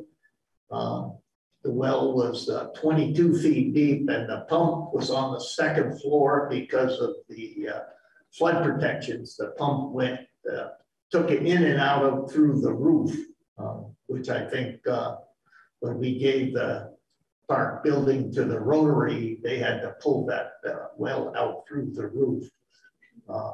They had just purchased the park in 1929 from the railroad. The next day, the commissioners installed a micro strainer. You can see it on the right. The young fellow looking at the micro strainer, Woody guessed right that that was our young, youthful town manager, Alec Tuscany, looking at the micro strainer. And on the left, I'll get it reversed. On the right, that's where the micro strainer. On the right and left. On the right is the building that it's located in, built in well, the Stilling Basin is behind it in 1924. And I think they built that building to put the micro strainer in. It's still there today, used as storage. Next. In March of 1998, there was a new start. 88. A new start in Waterbury for the water department. Bill Shepluck began as our town and village manager, and I was elected a water commissioner along with Chuck Magnus. The other water commissioner was Bob O'Brien. And all is well till July, when we had a drought, and it required that we turned on this park well that we just talked about. The newspaper said it was the first time in 17 years. I didn't remember that, but it could be true. And our first sample from that park well showed contamination with benzene, which is evidence of contamination from gasoline. And we had to issue a boil water order to reduce benzene below the safe level. We resorted to turning on the Demurrett well, which is another well that we had as backup connected to the system. Iron, and manganese. You let it set for a couple hours and it's all rusty. We had to shut the park well off, and then we did a test to run it for 48 hours, I think, to check for the levels of benzene, which increased as we ran it. The wasted water went into a storm drain in front of the railroad station, which flooded out our wastewater system. So that was the first few months of 88, but the beginning of improvements to the water system that we have today. And we were also told by the state that during that drought that we could not connect any new, no new connections could be made to the system until we rectified these problems. Yes, we had many conversations with the Department of Health and things at that time. We immediately began working with Tom Nesbitt at Dufresne Henry, which was the village engineers at the time, and Wagner Heindel Illinois, the hydrogeologists, to design a water treatment system and develop new groundwater sources. We secured an option on 35 acres from Jack Sweet up there, called Sweet's Field now. And I think it was $150,000 that we paid for it. I couldn't find that in the village records. We used fracture trace analysis and dowsing. We located 3 productive well sites that we eventually drilled on. There's a story of Mike Brace and I went up to the Dowser Society in Danville, and he dowsed over a map with a pendant. Said we get 56 gallons a day from a well that was 89 feet. Woody found the original map today that Mike and I had when we went up to the Dowser Society. 56 gallons a minute? 56 gallons a minute. So, Minash drilled 3 wells in Sweetsfield where we did the fracture trace analysis. They all turned out well. And we drilled in the old spring adjacent to the Tyler Brook in the watershed, which turned out to be the best well of all. And with these new water sources, we had plans for a water treatment system upgrade. They were approved in January 1990. The village voters approved a bond vote for $4.136 million and a total project cost of $7,595,000. And we got $3,459,000 in state and federal grants. This is the water treatment plant. It was started operating in 92, dedicated to Earl Town, who was the longtime water superintendent. In August 8, 92, we did that next. And these are the features from the dedication pamphlet that we had that, you know, the filtration system, we had a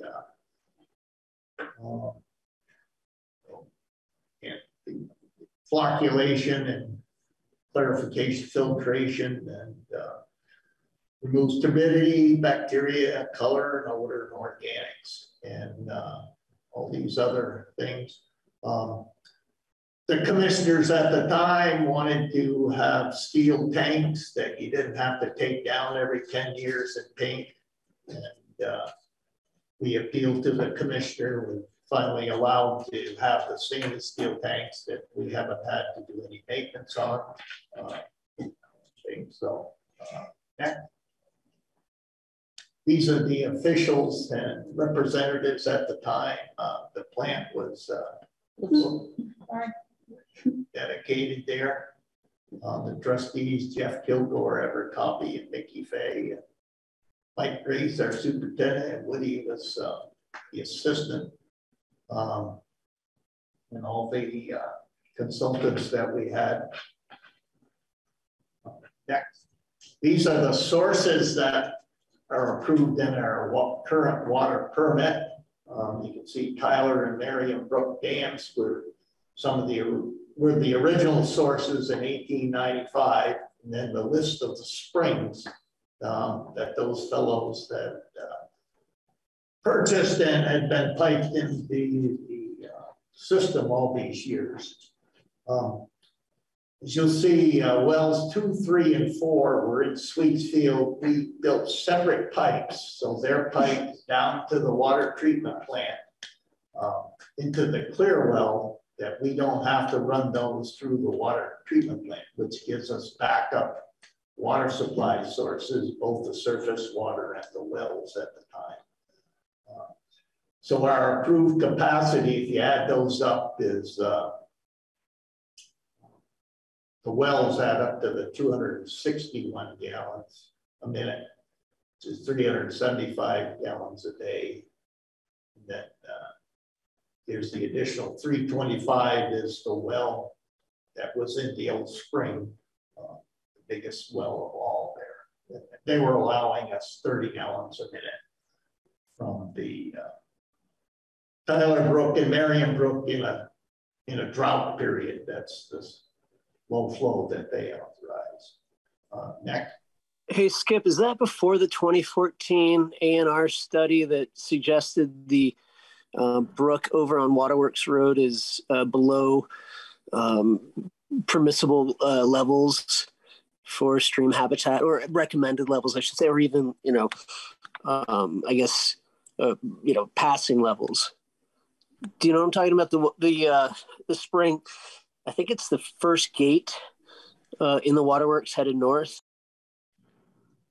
I didn't really hear all you asked, but those are safe flows for drinking water supplies. So, Glenn, what was the year you were asking about? Well, I think the report was done in 2014 by A&R. We don't have to get into it now. I just was curious. Thanks. Don't know. Anyway, the treatment components and things, here's the water treatment plan is with the filters and things is approved for 350 gallons a minute at 504,000 gallons a day with one filter. We have two filters, one's a backup. We also add fluoride to the water for dental benefits as well as chlorination and things. And this is where it says, we can pump well 2, well 3, and well 4 directly into the treatment plant, the finished water tank. Okay. And these are the samplings that we're required to do for the system, bacteria sampling. We have a lead and copper sampling plan, disinfection byproducts and things, and a source protection area plan for the wells and surface water up in the waterworks there. During the 1991 construction, there was a fatality of one of the construction workers, a young lady who was accidentally electrocuted on Barnes Hill. She was a flagger. She drove here from Richmond, and she was helping direct a pipe that was being lowered into the trench. And the excavator either touched the electrical wire or got too close to it and it arced, and unfortunately she was electrocuted. This doesn't show up too well, but the two young men in there are Mike, Grace, and Woody. This is right after, I think you can see the filtration tanks on your left there. I think that's the chlorination bench on the right there, Woody, or correct thing. So next, this is Mike Grace in the treatment plant office, and Mike and Woody, Woody thought they were getting ready to do a talk for school kids showing how you tap the water line, buckets of the filter media there to show the kids and tell them how the system works. They've had numerous class trips up there to hear about the water system there. So this is one of the expansions of the system. For the loose system was a system of springs up on coming off Loomis Hill there that had been there for years. They had about 125 customers. They were ordered by the health department to correct the system. They were on spring, and for years we had supplemented their water system by a connection between the village pipe and the loose pipe.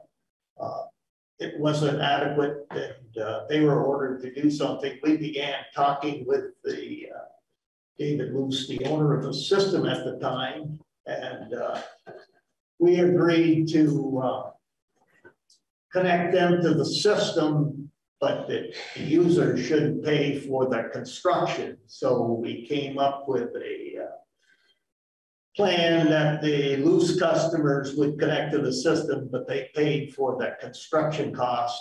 And it turned out to be $27.50 per quarter that they pay us.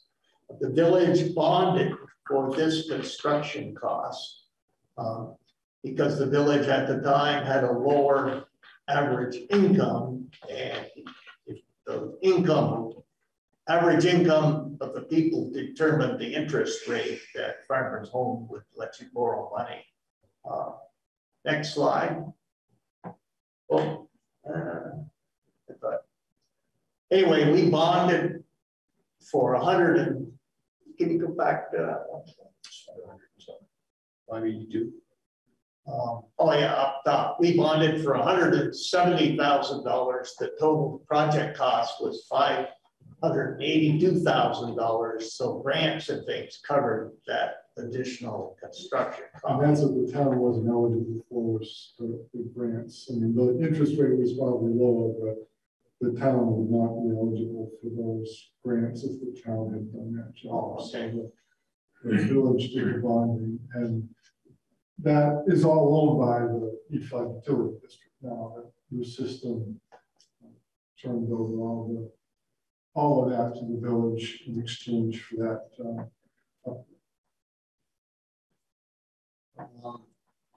The other system we took over, we didn't take over. We worked with in 1997 was the Duxbury Moretown system, which was in a similar situation to which the Loose system was. They were under orders, had inadequate pipes and a water supply. We talked with them. They purchased a capacity from the village, and they formed this fire district. They bonded for their own funds to construct the system. I don't have their dollars that they did that. And they've paid off their bond, and now we've been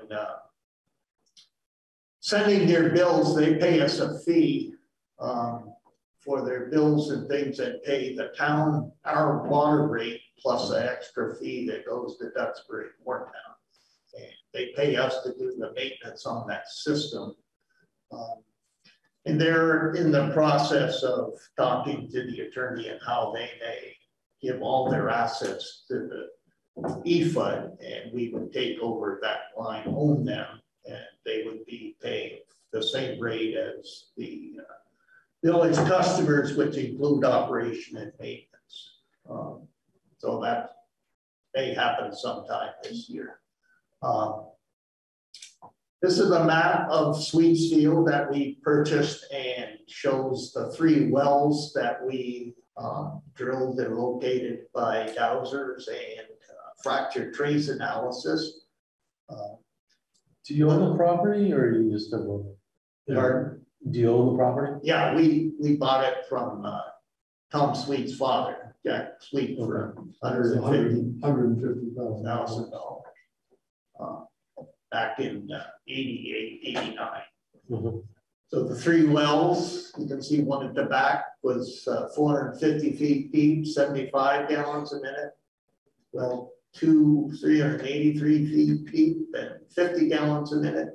And another well 4, which is 500 gallons a minute and 135 gallons. And you can see the solar array that we're going to talk about in a minute that was built there. This is a aerial photo map of Sweetsfield. I'm not sure the date, but the solar array is there. You can see the roads and around there. Next. Maybe this is well 1 that was drilled in a spring location, high yield spring. That when we first looked at it, there was a little doghouse there, and it had a lot of water there. So the fracture trace showed that it was a potential high yield site. We drilled a 600-foot deep well there that has a capacity of 325 gallons a minute. Mm-hmm. We drilled an 8-inch diameter well, and we put in the biggest pump that we could get, and we couldn't pump all the water. We should have drilled a 10-inch well. And Woody checked out that this is next to the Tyler Brook Dam at an elevation about 1,300 feet with a well 600 feet deep. The bottom of that well goes down to where TJ's store at the little park in Waterbury Center is. That's the bottom of the well. Mm-hmm. We have dams on the 2 streams that we take water from. I thought this was the Marion Brook Dam, but Woody corrected me that it's the Tyler Brook Dam. where the water is coming in up here, and the intakes are kind of at the far end where the intake streams are. We now have signs up that say no swimming in case any of the hikers or things wanted to take a dip in the cool water. The stream flow comes in and overflows out, and we take a pipe full there. Things now, there's no overflow because all of the water is being taken up for water treatment there. Next. This is the other dam. They're pretty similar. But when Skip says now there's no overflow because it's all been taken out for water, there's no overflow because it's been dry. Yeah, in wetter times, and in most times, that box fills up, water goes down the pipe, but there's still an overflow there. But when it's dry, there's no. So would you be getting any water out of it now? Oh yeah, I mean, the picture on the left there is the water coming in that we're taking down to the treatment plant. So I don't. Can you explain the type regulated water flow that these streams are? The type of regulated water flow? Yeah, these are mapped in the state ANR database as a specific type. I believe it's type F, regulated flow water, something to that effect. Skip, are you familiar with that? Did you hear the question? He's asking if I'm familiar with the type of regulated water flow designated by ANR. We're regulated out of the water system. I don't know any other. Yeah, the stream classification is specifically a regulated flow, which is very different than any other flow of any other river or stream. Just to give you guys, the select board, a heads up on that. So, sorry. Next. This is a photo of Sweets Field today. You can see the solar array that's there. The 500,000 kilowatt solar array we built, and we didn't build. Green Lantern built in December of 2014 and went online. We get annual income of about $11,000 in electricity and a $5,000 lease payment. And the 3 wells. When we built the system too, we buried all the power lines, so you don't see any power lines in the picture there.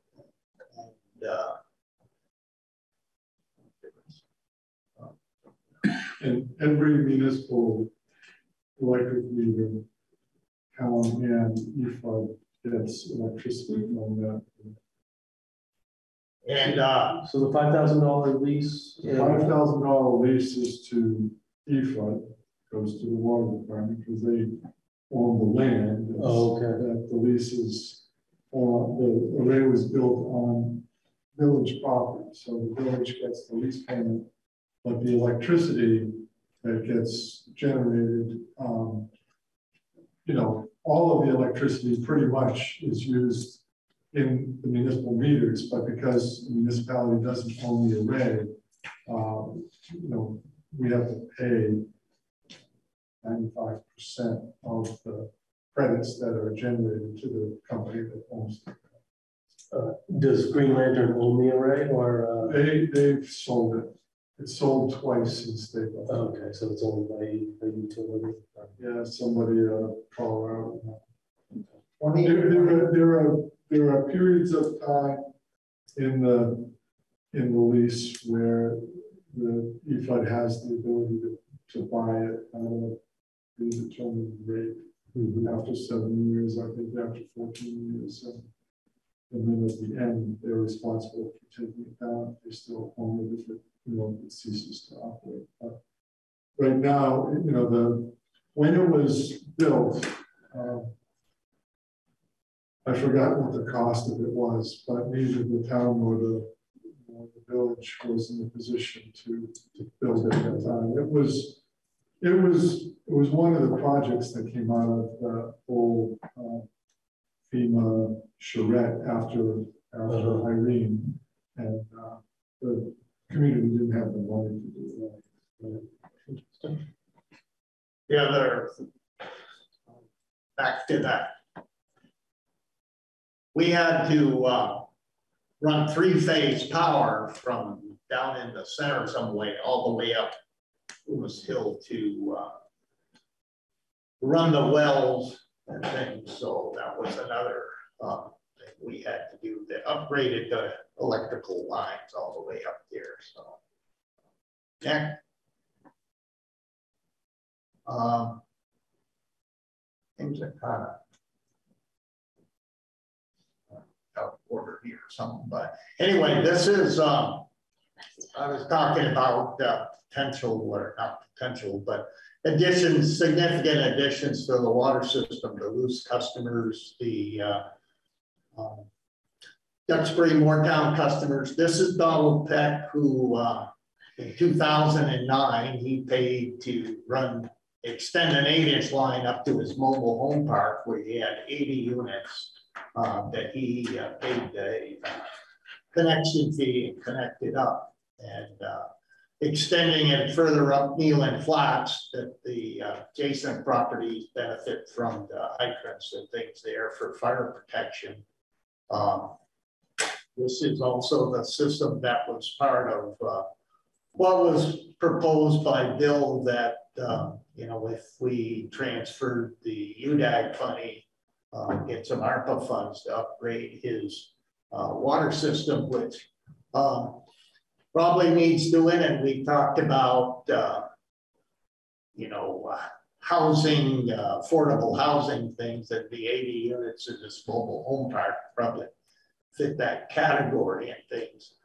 But this wasn't something upgrading his internal park system that we would expect the users of the system to pay for. So that ARPA money would have helped. And if you still want to do something later on with it, we'd be glad to work with him, and there may be grants and things for mobile home parks and things. So anyway, next, we also have a second inline. We have a inline hydro system in Colbyville Vault, where the water moving through the pipe turns the turbine and generates electricity.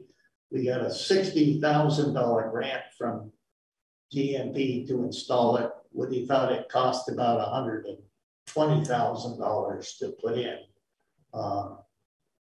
So kind of a unique situation. It needs to be, the pipe sizes going into it need to be extended to make it work as it intended, but it is producing some electricity today. Well, it's very little now, but once that pipe just above the arrow gets upgraded, the hope is it comes closer to the 4K. Is that from the dam that's at Colbyville there? It's actually, no, this is actually on Guptill Road, right just up from Chris's house. So it serves just as right in up the day, essentially. So it's basically a pressure reducing vault. Okay. We've got it from the water. It's coming down from the water plant. We've got a couple of these where we step the pressure down, because if we didn't do it, we'll go blowing out water heaters and everything else, even though most people are told in those areas to have their own pressure reducing system. And because it's a mechanical system to reduce the pressure, you can put a turbine in there, and it doesn't both turns. And the electricity from this was supposed to go to the ice center? That's correct.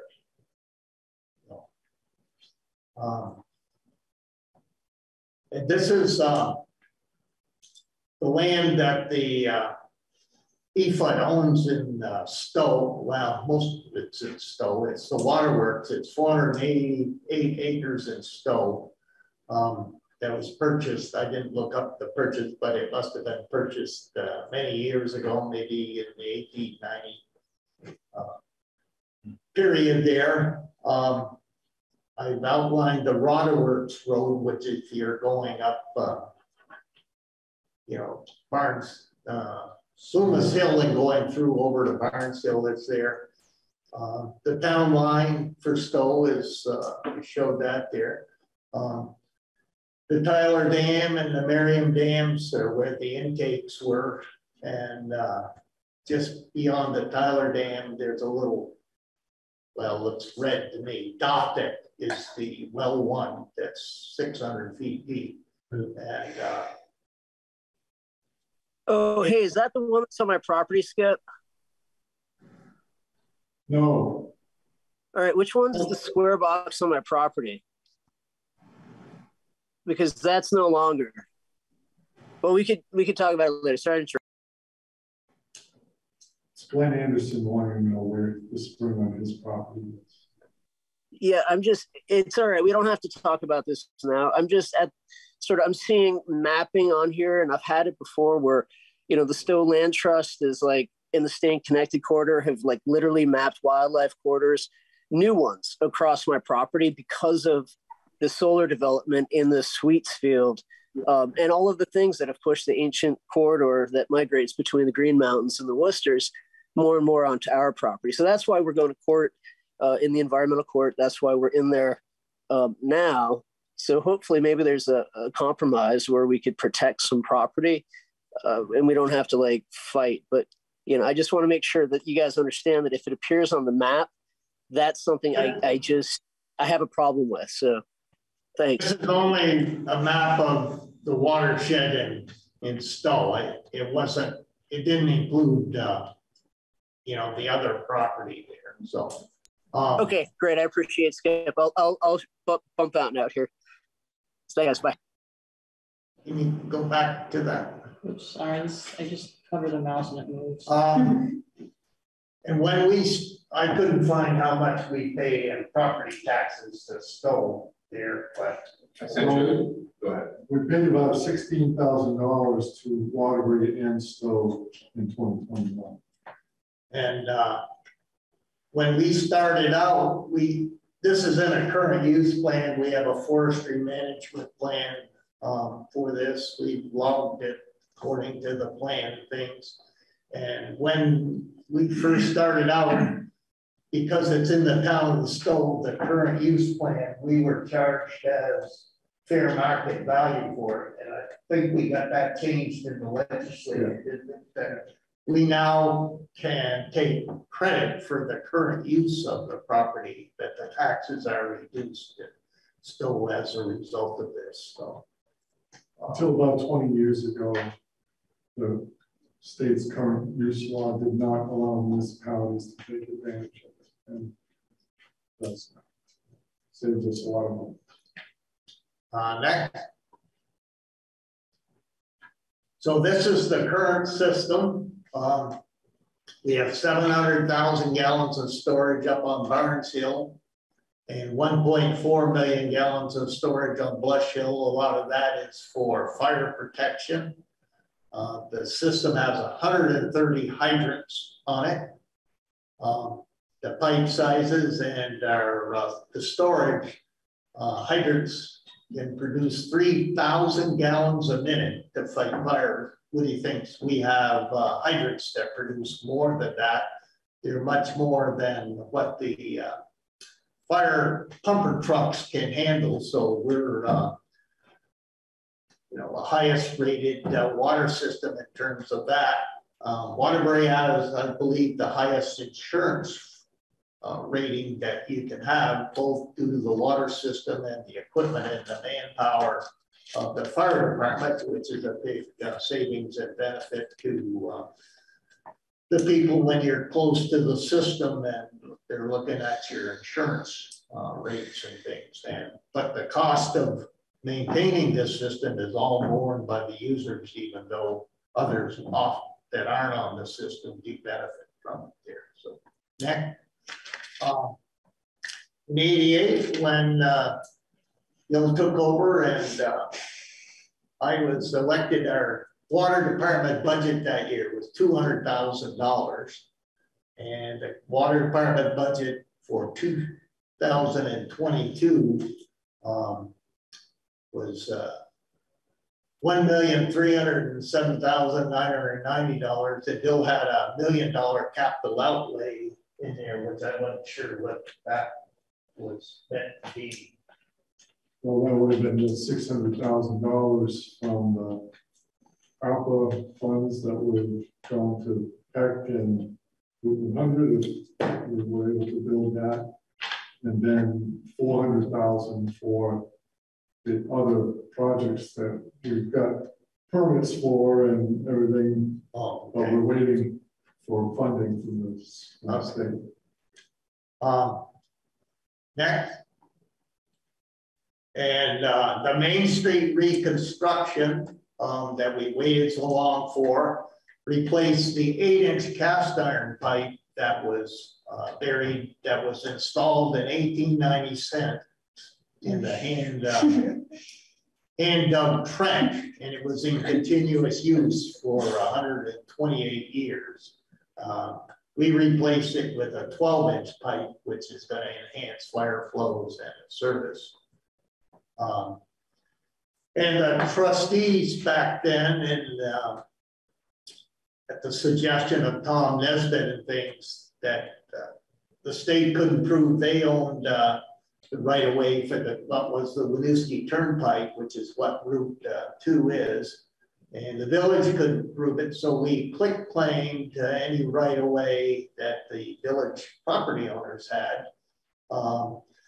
That these utilities were in our right of way, so that then the state and the federal government paid to replace the utilities, the water, the sewer lines, and the storm drains and things, thus saving us the cost of replacing these. Bill had put in the E-Fund report was over $5 million, pretty close to $5 million in construction costs plus engineering that we saved. And that last improvement pretty much completes the upgrade of all the transmission and distribution system of the water system since '88. So it's in pretty good shape. Thanks. Next. Some of the priorities EFUD is working on, that we have a 10-inch line from Blush Hill Reservoir that's we'd like to replace. We're working on restructuring the water rates so that everyone is billed on the same basis, business and residential units and things. That some of the state rules have changed that got water consumption and things at different levels. We're hope to exchange the ownership of the pipes and hydrants in the Duxbury Morristown system. We thought that was going to be more of a project before, but it looks like it's pretty simple with them doing it. We need to work on multiple use regulations for the watershed, the hikers and the bikers and things up in the watershed to protect.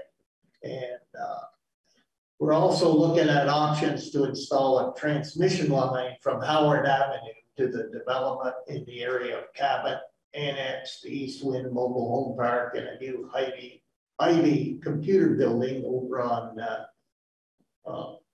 Route 100 to give them fire protection and a water supply.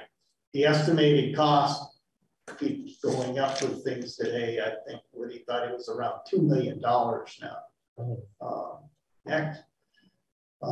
This is showing where that is, that it's a potential 8-inch water line from Howard Avenue there, going out to the area of Eastwind Mobile Home Park, where there's all the development of the stores.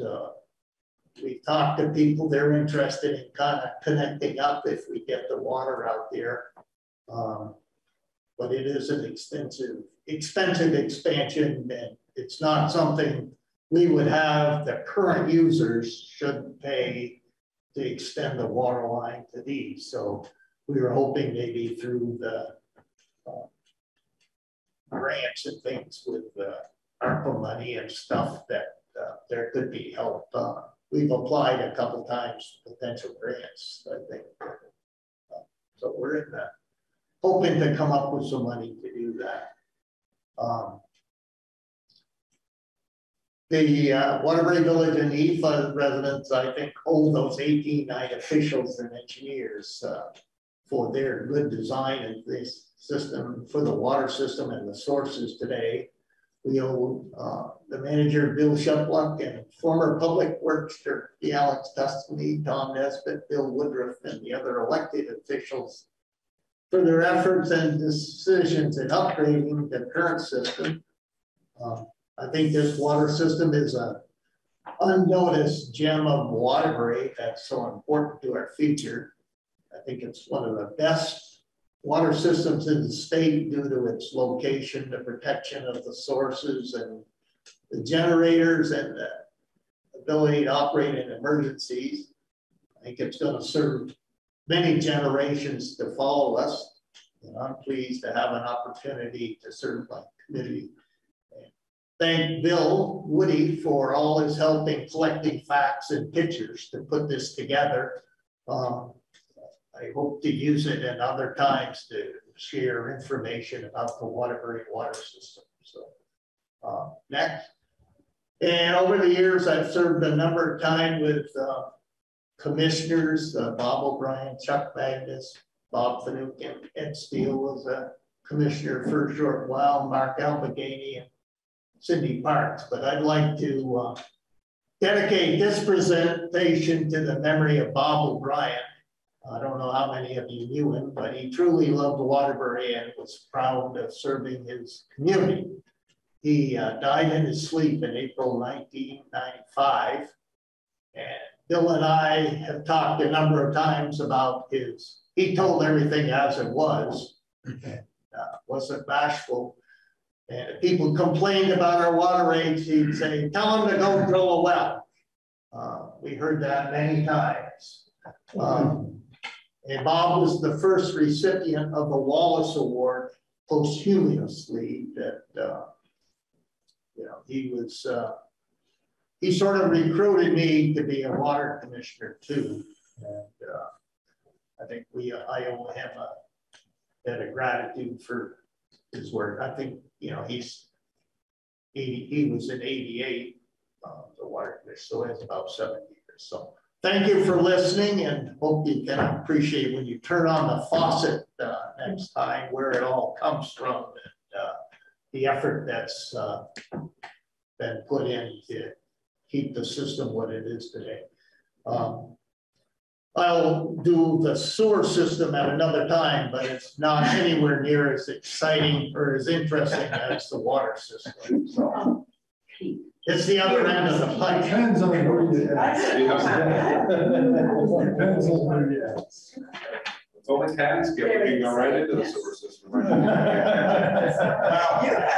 You guys practice your presentation, and we'll let us know what the running time, and we'll schedule it appropriately. Pete Project would have been as excited about the sewer system as I am about the water system. The presentation.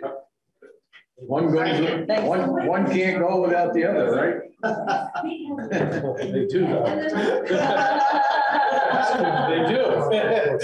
The sewer system is not connected to everywhere the water does. Sign this. Yeah. Oh, yeah. Oh, yeah. There. You're selling the wastewater. Sure. Great.